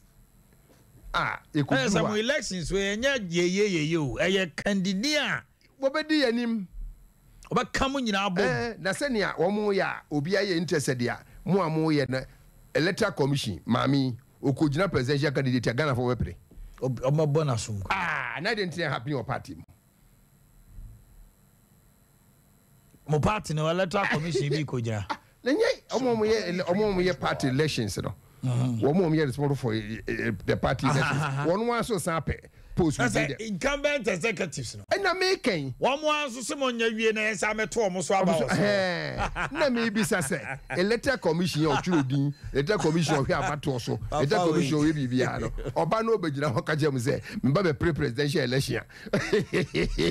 Papa we. Oh, we dey because I neso say mo be biano was. This is wisdom at I was a farmer on Crow Fiano. You can send your message. You come out here day now so send it about Facebook. And Chebi American can be a mouth. Aki Edibe Sunuma King Kayama. No, I watch the watching. Sounds so WhatsApp line here 0548 0548 931 931 0548 931 931. What the bar? You imagine kind come. Eddie Amau. Na bibia dey akoso. Eno no so Adea ho. Na bibia akokama. Bisa waje 11. Oh, 11 Eno na omo lunch e ba so. Me feel say e free say ba ye nyina ba bia makobia ne nsema makanyina. 3.1 Ghana for o se eti ase se obi apese okọ heaven obi apese onye mpuntuo na brabom obi apese onye adwuma obi apese ne kwan ye ne ye obi apese onye hospital obekomu wow enso ni nyina no yenkote adurumra enya hahai ayesika aban no ontwa sika se ne ye ni mu no omo fe no ofin mu nam enu ane de no ani nsu oni nsu no ane de no ane nam wo enti se eto ba e wo se yehunu se enye maye kura no ye wo power ye betum de tu abana firim ne yaya mayi levi no aye huhu ne nipa nso wa enwu a wonko heaven o wontua eto a o man no mpuntuo mam enu nti ne yaba no suro se bi de we kwa amanfo nto mame ye bepam me enti da bia no makobo bosia Adea betumi amanfo no a betumi atua no na okobo ho bosia na okobo ho bosia da fe ka emi ne ho na wo hu ba bia wo de fa apani ni bwana ene na ene e problem no okay kasa ene ma wo ho a ubetimi afaso ama oma na ye ni empese e betua to dia e be ne yakwa anim yi levi enye eno nko na complications be hwe vat e baaye yenhu si ye gi no ba bia ye koto ne ma no si ye gi no portu si ye gi no ha wo ekosoa make vat ekosoa ekwachi ansa ne yenhu se oh da bi okona utua portu kra no a na se wo ba ha na san betua na do resisi no kwa wo benya refund wo benya ne ma bibiri ene no nchechire mu no adoso a se amana yehu nti ne anopekura ofra se wo ka figures no na emwanwa na enso abrofo e di phone no baye no telco so no baye a ombaji ye 1% godi ye no ya anye hu uchim yanka hu asem yanka hu hwe ade na obi okwakoji sika na ye omani ye de ya so de blues I mean how I mean how na me Ambassador Sampi Ali Jechen komo Ambassador, Your Excellency, good morning. Morning Acha pom to say oh yamia de mo ye papa okay. And obey me friend I was Sompa TV and Sompa radio so and no man penning the two just a single spine pay policy under review. And I'm hearing come on okay say we should have a holistic view of a single spine. Say we should rethink it. And say the way you see a year and a 2 year no amwa. O man penning the atoso say what about soon could be so omonche. What do you want to say? Well, you better have me say, the kind of sympathy with no man penalty, and also by your husband. The message. You know, the man peninku for a caber nansa no few officer. And now, what this single spine policy in a buyer. Now, before that, I found a Buddhist and no workers. Ubia no agitation for salaries. Ubia no agitation. If you want paying in the public service, you know, you're more almost single spine, which means you're for a demand, as I say, all of them says, oh, you're a doctor or company, now you're a doctor or private sector, now you're a doctor or another place. No, may for almost and then bank disparities and like here. That was the policy and policy guidelines underlying that policy. So the same professor at the school Papa is the abutre single span were implemented here. But you implemented that single span policy. There were certain conditions. So once the salaries and allowances have been consolidated, we should not allow negotiations in the Obama policy. I said, where was the premium? Where was the book allowance? Where was the special inspector, special premium? I said, I don't know. I say the exceptions have rather taken over the policy. It's delay. Despite it's not a person happen. I get even worse. It's almost in nursing, medical field. No, nurses do one the uncle, pharmacists do one the uncle, doctors do one the uncle. And the policy in there. My friend said a good cry. I told you because Yandi a unisu after at a most coin Mahama coin and this. And then as at the time I can say, you know one more article 71 a unique. Because I mean, I said, Ubiani at Naka at 71. Now, the more you increase your friend allowances, through this single span, off-track single span, the more we increase the payroll of the country. So what am I here? Because if you was salary more, if in 10 China would have to come in, so as a bad place can do here. What you here? So in that goal, we will be the salary, but we no kind of allowances, no allowances, no change salary in 2 times. And now it's on the payroll. And then I got a problem now. The second issue is appointment into the public services, civil services here, whether they are corresponding with productivity. So, for example, what do we call police? Now, police can answer what the demonstration now. This is not a productive employment. You kept productive employment by investing in the human capital of the society so that they can be productive returns.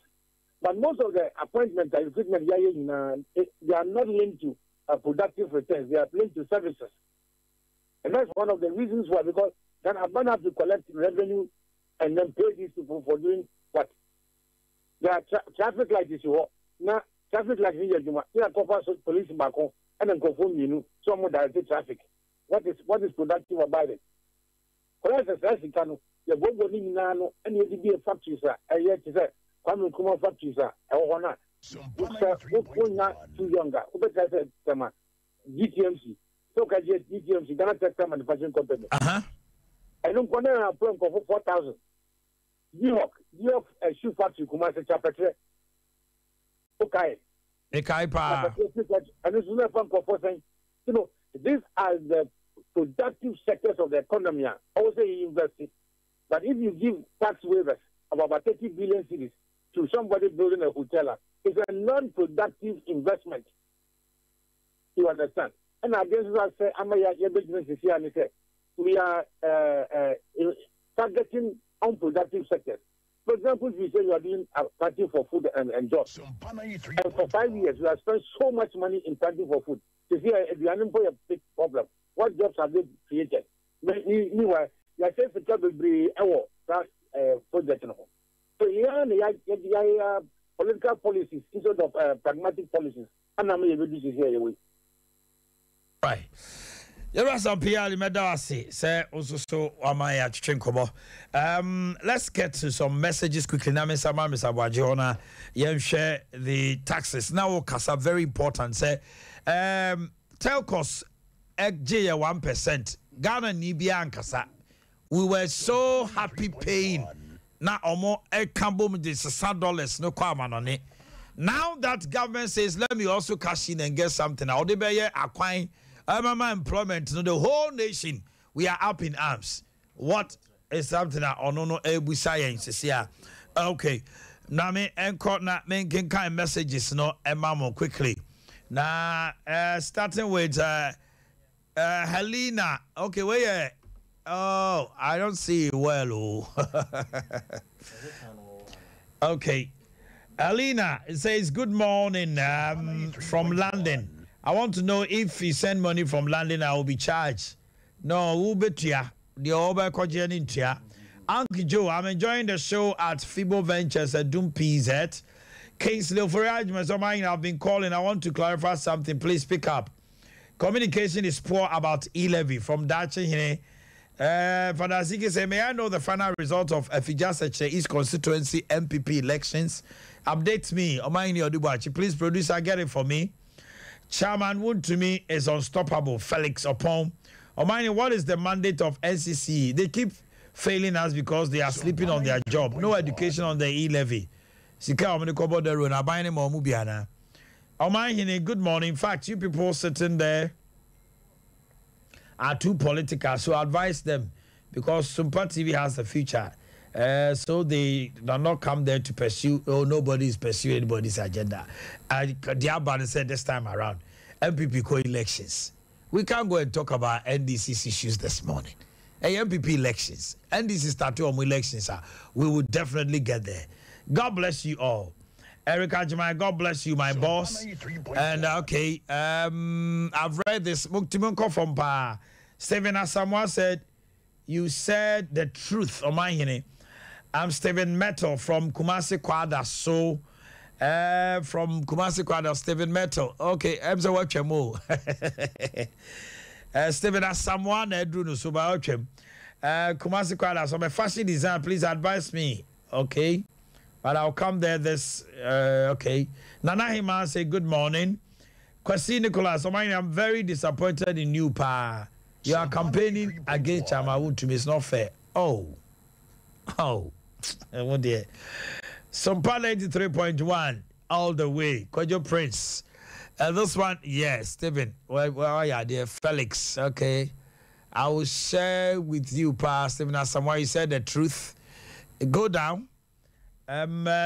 MPP party don't respect my constituency, and as a matter of fact, the constituency has never experienced anything good either. Central government and all past present members of parliament, Kwabri East, okay, and the next one says MPP. Okay, Akore Jetse. So, Omanhene, watching you live from Asante Achimadom. In fact, you were doing a great job. Shiftman said, I think that education on the E-Levy has not gone down well with the people, but they should embrace the policy. Shiftman, has said that, and many others. Okay, let's come back to the studios. Now, Yene, Mr. Abaji, now you were on the E-Levy, and I think I shared with you on this issue. Say, I buying Eji Sika Ediyem Puntu. The telcos have taken this money for us for the past 10 years or so. We never complain, say, because on this car, I'm from yeto one waha, near to one waha. 2 car, so me send 100 now, I just made the 2 CDs also. I send when you're 100. Ghana of one Casacra. The over Tiana says, I know we moved the Omo boy chrono, data 70 eka, Pamumu Yankasa. Is it not because Ghana for Sophie says, Sika be dear buying ho? Any puntionist, Sika or Chichie. And an announcement of Yakojibusiano is not commensurating the development in Tina Wifi say, Maji Sikasa, you who the Mode Adena Wisu Bubabeji. What's the media? A wombe bia, come. Omu operate mumu, you know, once a starting omubuye. Yeah. Okaya. Emma take Kusnukura be a binumadi. Yes, merchant for no. Omubuye pa, Sana eba form. Okwa otimbo boa fatoso. Now nim. Wow. And no any way in implementation, yes, any marketing kitty, a bebem, a bem, so I'm saying, one bepen the solution. Na accountability. Abayo via Maya will put in place measures. Say Obama Sika Abambeji no Yibu Hun Kuntapa Emra Yaye free Kufo person.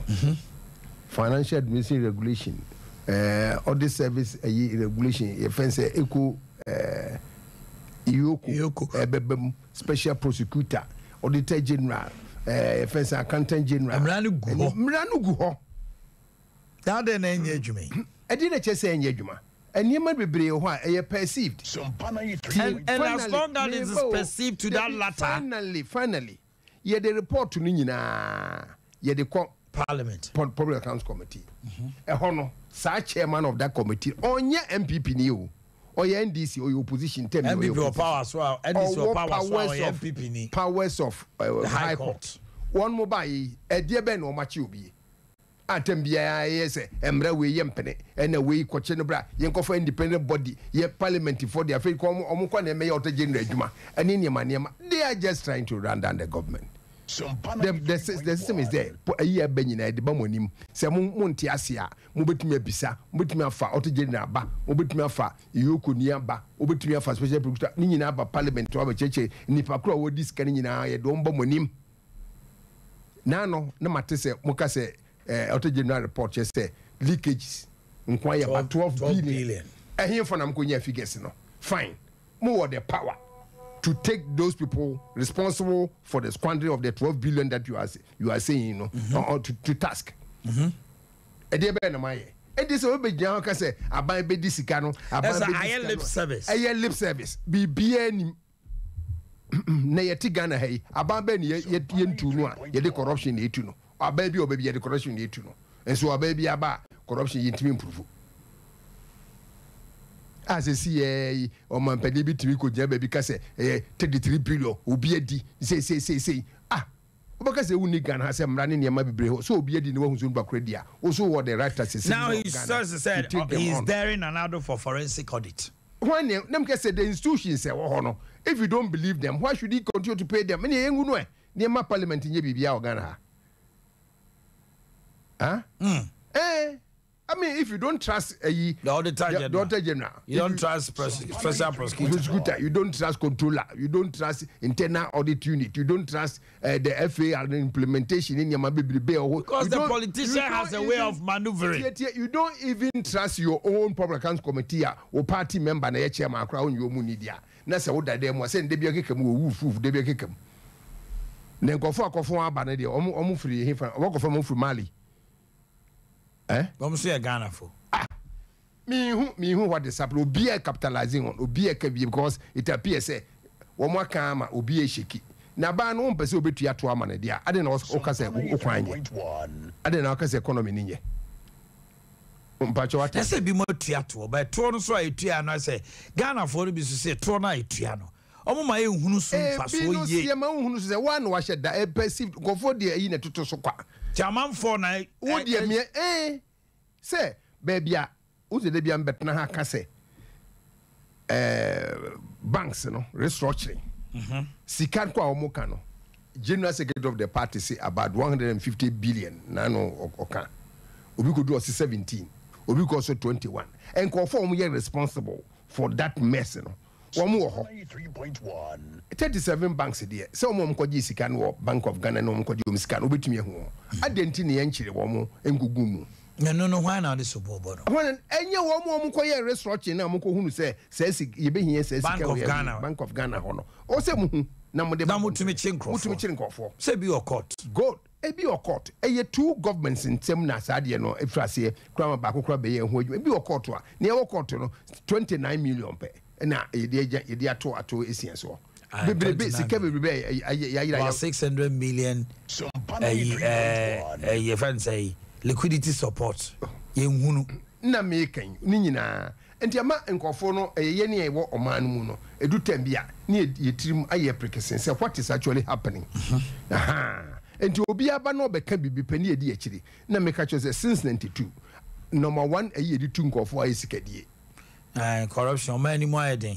Is a corruption and the BBI is who say na corruption anymore. Intimate top petrol. Intimate top. Yes, 7 years. Me a buying buy or can say see a Ghana happen, baby bit me taxes a diabwa a property tax. And me Kaiser who can say a buying to me yes I deal with ya. Me Mekaye no senior minister kura be si so said sika wo se de Ghana yie no ni nyina e wo East Legon yentimi ankode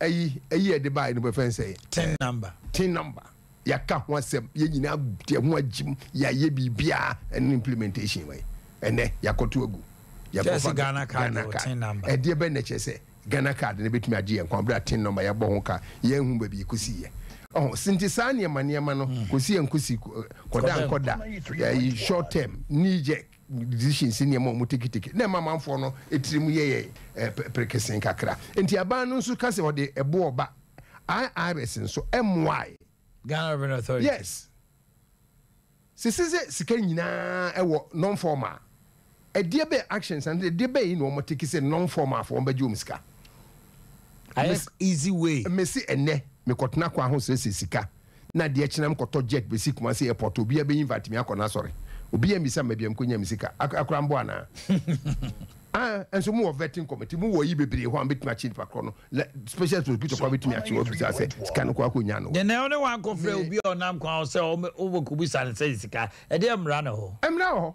Sabot na kaso medical ni access on fan tax clearance certificate ni ade nyina mra enkofo mu ko parliament yezi ka kututua bribe for nipa ba ko yeto na yi ni vote 4,000 5,000 6,000 na bitua dollars nyina se omu ya friend kofo na bi so say ehin for no mu yesika no omu tax clearance ni ma we na se to one Fred ya na say ultimate friend the ono semra obeda the abedi inaction on the part of Ghana Revenue Authority implementers of those na e man kofo nya sa ideas we team say yentua we yenye we na fan so ha ignorance yi levi ya omko ye da ba ya ye di kan say o senke chechirem wabra Ghana ha budget de ye mmoso ye secret document on to say be do parliament ya chechire ho enso so ndo akromete to me kan say mba beji musika enchechire du say kwa me de beji sika nyina ansa ma implement e wo hefa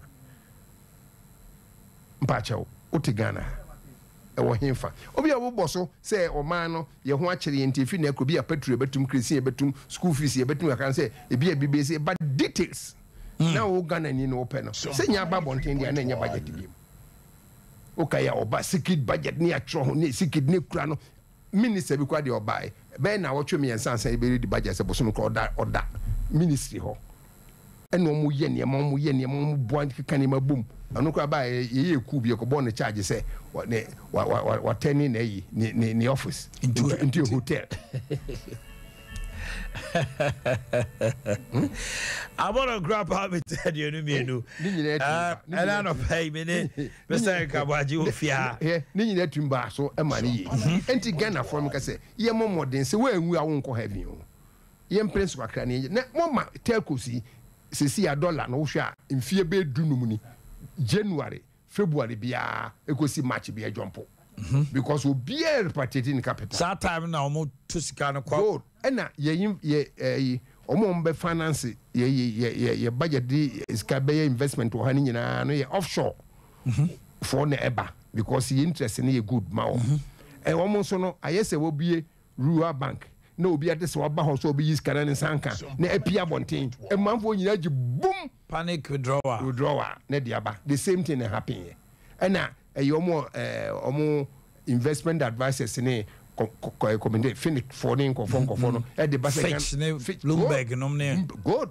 dinya de Modi Nenkofono enya etipe be yinisika omo matter bonds obi o enahwe the main service industry say funfo yi e de enframan kwa e yininam ene ya to profit mbebere other countries ye ma wonye we ya 50% of the capital enye omano na ato shares into the capital no afino so profit no bebre ka o mine aha kire me tekosi ya ye no mu ye adwuma yi Ghana de ewom kuragu omu nyina ya brofo shares be na Ghana for no ye wowom emra be na ya stop say one for shares ama for Ghana for anto 49% ye ma say na largest ya ba anya 51 ya ye ma wo operate wa e wo hen Wo de petroleum industry petrol omo ton petrol omo de ne de ho brofo yes ye omo friends upstream and downstream say no ifiri hin fon wo mo ton petrol ayi ma ye bu ye nyina ayi bo mu ade aye to yebu ma woni gallon kura ba mu nyina no aye foreigners afini du no mu nyina transfer your capital wo mo so financial year nyina so January February March and December until no so odeko na pressure bang near bodam and no na your current ministry no of your penomoko bonds no omdiaba no omdiabitia. But for how long? Meba near koje near diaba near diaba. Na afi wo ya revenue wo ye yesi ebeje no yi levy 6 point something. See how them so omachani chabutu. Udi tete meba. Yi levy now mo per 6.4. You see how my revise now about 4.6. Udi meba ene udi nbesi. Nje say boss 6 point something no kra no. Na a revenue shortfall. Mo dia ye mu bibia ama me ama bom bosi anim se mo baji se SK. Nti ama. Me dim sika o ama ai ni ma fam sika am sika hye. And woman abeji abepemine sika nkosi yaji from January to date no and reduce we from 6.9 to 4.6 4 point whatever. I agree with you. Enti we yaba no obi sika no be no de ato mayim oh enti petrol for ina di omoko yete banks from 37 to 23 no send ye Ghanaian owned bank virtually omunyina operate Bank of Ghana at the base rate ba 14 point something 15 point something and for see a budget still interest rate between 25 and 30%. Now can't do anything to them. You can't do anything to them. And the sika no so ye ma long term ye ma usika mfie mienu no bosom no edika no so ye na ye fra se etew e be na watumi dia adwuma. So many things are going wrong. I was say omutumi control ho enti no Ghana for no te ho a oman ye wo about 40 times distributors producers no wa hifa uye aduane a obi akofum ko dua bode kakra ba enema aka nyina e distribute they distribute e ko faba ne asia to na current situation ya ye wo mu distributors ne Ghana for no anye sincere to the government enema wakra dada dollar ne yes ani ye ton mo 35 to 40 on mass 120 omoya almost say the next one neighbor na be shame na ba da ben unyanko kra and na go say until at least we must be realistic akra and ye je bibi egum na say ade chi a wo say me support party me support aban no na wo so sabotage in this way and dey make money na bibi aye basa wo say enkoye survey and NPP for benya bi I mean judging from the way people are talking about the government ko benya bi enti no mo modern na mo party no enye de senate ya ne de by force ko t-shirt no mo yesade a breaking the eight and say winning the next kra media nka breaking no kra be problem bi no ye pese ye gitum say by force obi aba mfie nwotwe a wokro no ye ntwam kra ne enye ne se ye toaso because ne mapa ene ye be gu kwa mama Ghana for. All right, let me activate the lines. Join me and let's hear from you also quickly. You pick a few calls now. Rock you are, and then you more about ball holiday, we know. And you just say, 0551-931-931. Hello, good morning. 0551-931-931.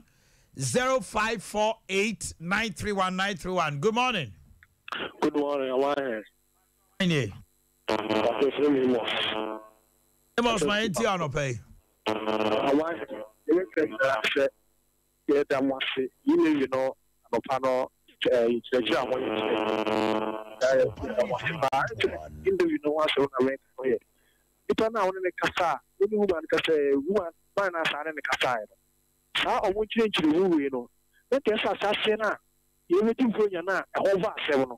Hamlet and Uncle although you would money, over paper out.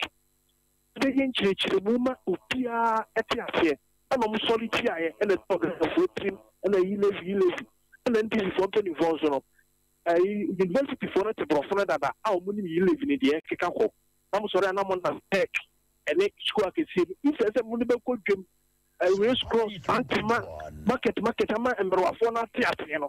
Phone call and school for now, and so HH and you follow. It is no catcher and be from the football. Moment, no one call Thank you very much. Hello, good morning. Hello, good morning, my. About your honey. You got to keep kind of crazy. My internal pay. Am I and a pay? Kevada, Obibia, to choose some person. You I just to the GI Lebino. And see how Pompo, a passage. You the just about what to say. The care, yes, you debate and put to. You make sure that charge me the nanny, the name and go back, laying at it. The kind of idea and it's still now, ranting edge man. Is here not good for you who fit. So, more permanent job, and not to say. The Gidis are bright, JD, a buying for making sure that I met in our boy, not be your mamma, and then she will pronounce my. Thank you very much. Me watching. Hello. Hello. 0551931931. Hello. Hello. Omanhene. Sir, Pacho and if you only will make us a call and prepare. Oh, from call my into pay. Me bought Basi Pamaya Jumana and a pay. And I said, me how can say. I am Chamaun to me all the way. Chamaun to me, I had the same kind of Chamaun to me radio station, TV station, 2020 MPPK. Into Kata, but I am more Kata Monsho. Or then more Banamos on between them almost why. It will be and you, Wadama, 11 days, and they know that about it. But maybe so I can not catch them 24 say. Sashanti, Jomoneso, and Amodoso, or her, Luigi Jackson. And I was a Kunya, a corner into Emma on my mind. Okay, I started you for Dawson. Don't try live, you can see I was put your Dawson. Then your mind, and I said, it was a regional or Musana, you put your yes, I knew woman. Hello, good morning. Hello, good morning. Cho Haini. Cho Aaron in the Casao Odum. Ain't you on pay? Omanhene Yaw me wo assembly said in a minimum said. Papa won't change it to me. I would have busa so but to me I'll bet you. Okay, me important yama na me company no my register me to GRA. You say some person me send this car if me company account me. At the money agent, our no so company no so account. Me don't fool me. Omaka say we are registered with GRA as a merchant. To say who company are registered with GRA, only problem 11 count. But I mean, you transfer above 20,000, which are 11 or so. Adea Akye Abia banker. But contact Ghana Revenue Authority. Why? So we need more dijumano na omuma onchemuni. Baby, I would know. If I tell you I am alien to it, I can't give you any information. If I try it, I'll even mess you up. Why? May I say? Okay. Hello. Good morning. Hello. Good morning. Epacho Haini. Epacho from Benjamin. Make us a free Boakye. Benjamin, my intern pay. Epacho, 11 years to me. I am the pa. If we say MTN, or South Africa, you could use guys and this Kamotia. Buntu no omode ko South Africa na ko yi. Na adenti na yede we aba ede boaye man no oman ni na yenya so mfa so na yenye ntu enti me se nyina se e se enjese no ko ekiri na se ne e ko ekira e beti ase yi pa na boaye ti esme da se pa. Hello, good morning. Good morning, Oman. Never chow hani. Oh, Zmientiu. Oman, I'm going to pay now or can't say before a point. I didn't get before my massive form. And your cry. And your mind. And your cry. And yo, I quite a dummy. What's that car now? Cost me this, but it blank. Portos are not a queer new man, quite as I and also the other. And not a queer you, Jack. Kofido Bukaya war Yenwo. Kakakula for home to see that. And my not a quantum in fast with that. Yamin Quakam to make up at a name.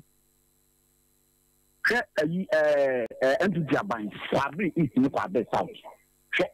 aba yɛ to de ma NPP aban ofa kwa be south wa kan nyina anye ɛboɔ mo sasa wiem hɔ saa de fi himan eyi wiem hɔ saa ɔman ɔmo de abufuo ɛhyɛ yɛ mu ade ɔmo yɛ ɛka sɛ yɛ da na ɛboa Abre for the moon hunama ne wakwa ho. Isi amanya ntia sɛ ɔmo bɛyɛ airport runabout to Kenya ase. Ɔmo bɛ dualize no. Ti sɛ baabi ɔmo yɛ du yɛ no ti. Yɛ mɔ mpa yɛ wai. Antoa ho. Ɛkwan deɛ yɛ den ɛkwan edi kwabe sa so ho ne etu a yɛ di yɛ ɔman mu bibia sɛ ɛkwan yɛ wɔ so. Edi bia ban ɔmo hwɛ ɔmo nyɛ mɛ yɛ ne de ɔmo yɛ ne nyɛ. Me da ase. Ɔde na kwan yɛ o. Hello. Good morning. Join you. Your family boat because it's free and just so. Thank you. I'm a parent here. I just saw essence of election. No, so there I you know a far quantifying koto abana anacho. I didn't move the court. But cotton didn't move the corner. No, but the injunction are to the end so. My I'm say. No, I'm at to about. Presiding now, Winnie. A Japan. It's bueno. Remember, Tommy Teo. Hello. What's it? We'll be waiting to mind what to call from Bra. I didn't watch it. Me too. What I say? Wow, this is a bench. I saw that I need to for fire. And the America for my good dog, not some of them, not some of them, and I live a good up in town. Let me put it, and now my name is Bob. What possible the prophet process? I'm almost next to one section. I'm not past up there. Omanhene Yaw concession Israel. Because I do a communicated by the Juma, etc. Omuni is coming from such a deal of so many Lanka, and the Juma is quite new from Sana Sadi. Because Omanhene someone takes a Musaya and so one to Palo. They talk to the Omanhene. They are okay, you know, and I'm just about to say. So this is that's all the year. Oh, this and this channel the year. Yes, am I I know. And not if it's a good one, I think I said to you are sending this to let me say, you know, and say, it's really of now what to do. Let me I am more final. Not science is a hotel. And I'm not somebody for that. That's the first so much here. I'm not saying it here. I'm not doing the idea. You know. Hello, good morning. Good morning, Omanhene.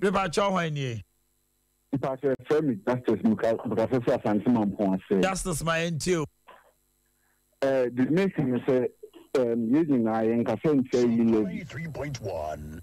Omanhene be using your region. Name me see hello. Metonka. Me see Amansi is a Boakye district. And I'm a nursing training in opposed to me too. As I'm saying, as I'm a Juma. Say, if you are a car, I can revert. Actually, cast also me here. Me transfer Sikano because of honor, me use Boakye Bank. Mean to me, and some of every month, me use mobile banking. So me transfer Sikana, near Saturday. A handsome. So all transfer Sikana kohen. Me transfer Sikana to me account. Me ba chow. Sanopa utie. When you are transferring money from your account to the same name, yente. Me say, Omanhene, my me send me message. I don't think I may say, Anopano utie Florence, head of communication. Say Esia, I am from so. Contact your bank or the Momo, Uti. The same money now me transfer from the bank to me. I was sending the money. Baby, I will corner there. We are going to absurdity. says Sikano ebedi momo no so Iris ni ade no omone finance ministry any telcos no edin komo because at that moment as Sikana be go account no so there is no write up say we a salary and away a sika me dey business but ultimately na feel okay it almost omu this an komo no na and see now they would know how say ye tie sika na a salary on be hu say we a salary and into no yente but say a salary never to account to so am ba o na say wo de kota de a utimi gasa me de kota de na e salary ntino ma yente o no so there because the man may say Enra I made a transaction and the tax on it is so say you have to omati levy from a bank to me you know so what I say they say if they make a transaction from your bank to one wallet a mistake because omaka say me ding and a war Stanbic and our Fidelity and I say Barclays. So me use to care from my wallet to swabba, even though it is an electronic transaction. The fact that your Miami Sika Nessa come Miami wallet no until. Oh, okay. Yes. Marty. Thank you. Thank you. If we Sika over there says that you want to be I do my way, Padre, maybe I had you. This about your final words now in Pijay. Oh, say an opinion. Workers' Day. Now, more topic here, more debate, no, my idea, pa, actually, say, you levy, papa, ya, or no, or ye, Quasiada, there's a bank in Yajuma. Bank, I could take Quasiada. Eti, media, me say NPP, I use all my, no, generally, on my idea. We had 275 constituencies. Almost about 5 people each from about 40,000 polling stations nationwide. Almost the year you know when you want to get a bemuno and chiribia na yemo modern say party no yema emuaye de na wo hye t-shirt na mkroma betumi akunkon se ne kunkum fie num ne fie na ya ene okunkon enkunkon enti no so no o ka ho asem a na ja nkofo oyo nso eja e ba ye ne ya ne beka ye ka e ma yeye e ma obi ani age party num. Thank you very much. Before so de ba ye beka ye be boni nyina so all right Sompa na amaye aketuapa. Thank you very much. I love that. I was here for any moment. See her on behalf of the entire team, headed by the director Aki Ola and then the chief executive producer Bright Entry. You had Omanhene Hajia Zainab. Sounds so now what say Yaboma Libya Boga Akosia Jewa Kodie Kukua Jando in charge of videos and voices Akosia Somoa and then Rocky picking the calls for you. Meeting your mind your Boakye. It's not 5 a.m. I'll be here bringing you all the best you need to know about food for thought. And after that, Adea Akye Abia. We leave you here with a beautiful song from Madonna. It says Holiday.